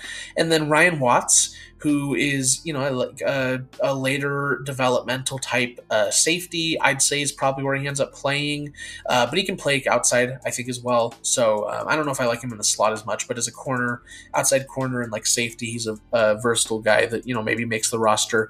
Torrey Horton is your other receiver from CSU, who just, is again one of those solid late round guys where like he might end up being a 5 or a 6. I like his after the catch ability, but besides that, I wouldn't say there's anything much that's like a something to take down note about. And then AJ Barner, who's just like another one of those solid guys where he's not going to be anything special with the tight end room. He probably is your 2 behind Chig at best. But he's not much to write home about as a blocker. He's much more of a kind of a, I think he's good on sending out. He'd be a good number 2 for Tennessee, where they don't necessarily keep him inside the block much. Just send him out there on the little post routes and stuff, and I think he works for that. And then lastly, we finally got into the end. Thank you for sticking with me if you've made it through the whole thing. But we got the Washington Commanders, who go Drake May at 2. And I really don't understand them going Jaden Daniels personally. Like, I think Jaden Daniels is a quarterback that has some really nice running ability, but like, he had a lot of help at LSU with Malik Neighbors and Brian Thomas. He had a solid line for sure, some very great players, and there's going to be a very high pick tackle next year on that LSU offensive line. I feel like between him and May, where May does have some more inaccuracy and almost some consistency issues than Daniels, everything else is better, in my opinion. And he's not even that much of worse of a runner. Like, I would maybe make the argument May is even a better runner than Daniels. Like, his pocket presence is something to be worked on, and like, he doesn't have he has a strong arm, but it's not like the most elastic in the world, whereas Daniels does have an elastic arm. I don't know. I guess I don't really see much of an argument, in my opinion. In most other classes, May would be quarterback 1. I don't know. This is absolutely where I'd go if I was Washington. So I don't know. I think it ends up being Daniels, but for me, it's easily May. He's just a better prospect. He's just I guess I didn't really talk about what he does too well. I did say he's a great runner, but also, just he's got really nice accuracy at times. Like, I know it's not always great, but like, when he hits, and he makes these incredible throws at times where like the upside is 110% there, and I don't even see how you can deny that. Like, there's absolutely multiple outcomes where this guy becomes the best quarterback of the class, even with a guy as good as Caleb Williams. So for me, it's the easy pick. I don't know. That's where I'd go. Kingsley Masuamatea is maybe not the way everyone would go. Like, he's going to be very rough at the start, but this is a guy who's got an insane amount of upside at the tackle position, who is a crazy good athlete. And I like it when we have tackles that are just these athletes, but they also, while they're not the most technically sound, they also clearly show that he gives big effort on every play. This is a guy that is going to be a starting tackle at some point. So while it might not be year 1, or if they do start him, it'll be rough. I love him as a tackle for the future there for Drake May. And then you switch to the other side of the ball where you get Marshawn Nealon, and this is one of my favorite picks of the draft because there's similarities to like a Dorrance Armstrong who followed, Dan Quinn over to Washington. I don't know why I said it that way, who followed Dan Quinn over to Washington. And Marshawn Nealon, I honestly like more than Dorrance Armstrong. I think he's got a higher ceiling and these really nice physical tools. And they were on full display at Western Michigan. Like, you know what you're getting in this. Like, this is a guy with some big hands that at times are just going to manhandle you, and there's not much you can do about it. And it's fun to watch, especially some highlights of his. So, I think it's a good pick up there. They need pass rush still. Jatavian Sanders in the 3rd is about where I feel proper for him to go. He's not much of a blocker, so he's really definitely more of a receiving threat, and I didn't address receiver really until later on, but the Commanders have a lot of early picks, and, with Sanders, like I said, he's not a blocker. He's definitely a receiving tight end, and I think he would easily be the best tight end on Washington right now. I just don't know if he's going to be, like, a great tight end. Like, he's nowhere near Brock Bowers. I've seen some stuff of, like, what if I told you Brock Bowers was not that much better than Jatavian Sanders? I'm not on that level at all. I think Sanders will be a fine tight end at the next level, like, a low-end starter. Dadrion Taylor Demerson, I know some people were waiting for me to talk about him, and he'll probably go higher than this. I think the hype's gotten a little too high on him. Like, I like him, especially as this, like, it just really is like, he zeroes in. I mean, he's a missile. Really, he's a little missile that it's like he always knows where the ball is, and he's just an all-around good safety. I mean, like, this is a weaker safety class, so naturally these guys are going to fall a little bit and stuff. Even though it's third round, it's a very good get, and I think we could talk about him as one of the steals of the draft in the future. And then Johnny Wilson, who is another one of these interesting players, where I got him as tight end wide receiver. I get a team wanting to try him at receiver. I do.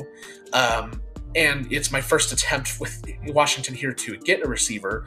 But I really think he's a tight end at the next level. And at that, I don't know if he's a good tight end. So, the Commanders don't have a good tight end room, and so that's why you add these two guys here, and I think they make the room automatically a lot better, and there's upside there with Wilson at receiver, but, like, I don't think he'll hit it. I don't think he's a receiver.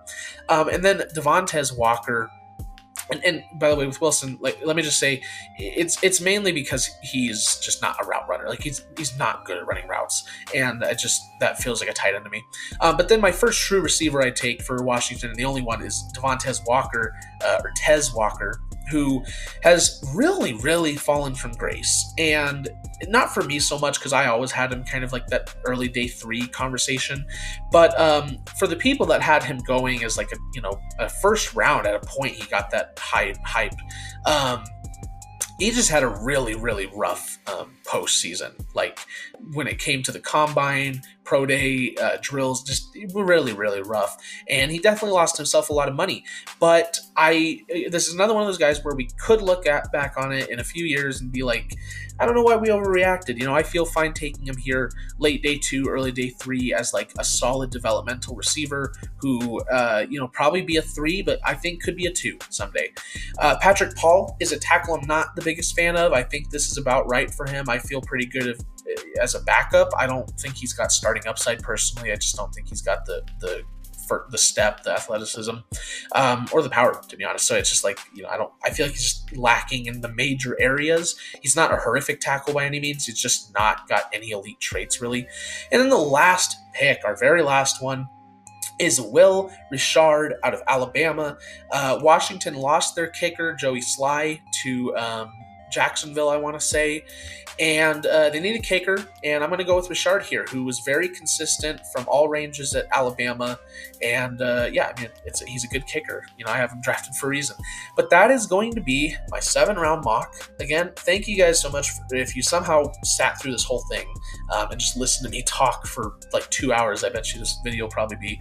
Let me know down below what you liked, what you didn't like, what you want your team to do, what do you not want your team to do, who are your favorite players. Just let's talk about the draft. I invite you to, especially if you've listened all the way through. I think you'd love my content if you really enjoyed this. So if you're hearing this, I'd recommend subscribing, but you don't have to. But I'd like it. So thank you guys so much for watching. I probably will do. I've been thinking about doing some like redrafts from like 10, 20 years ago. You can find some of those on my channel, but like my next video might just be like my final mock. I don't know when that'll come out, but this was a big process, so I need a little break anyways. But again, thank you guys so much for watching, and I will see you guys in the next video. Bye-bye.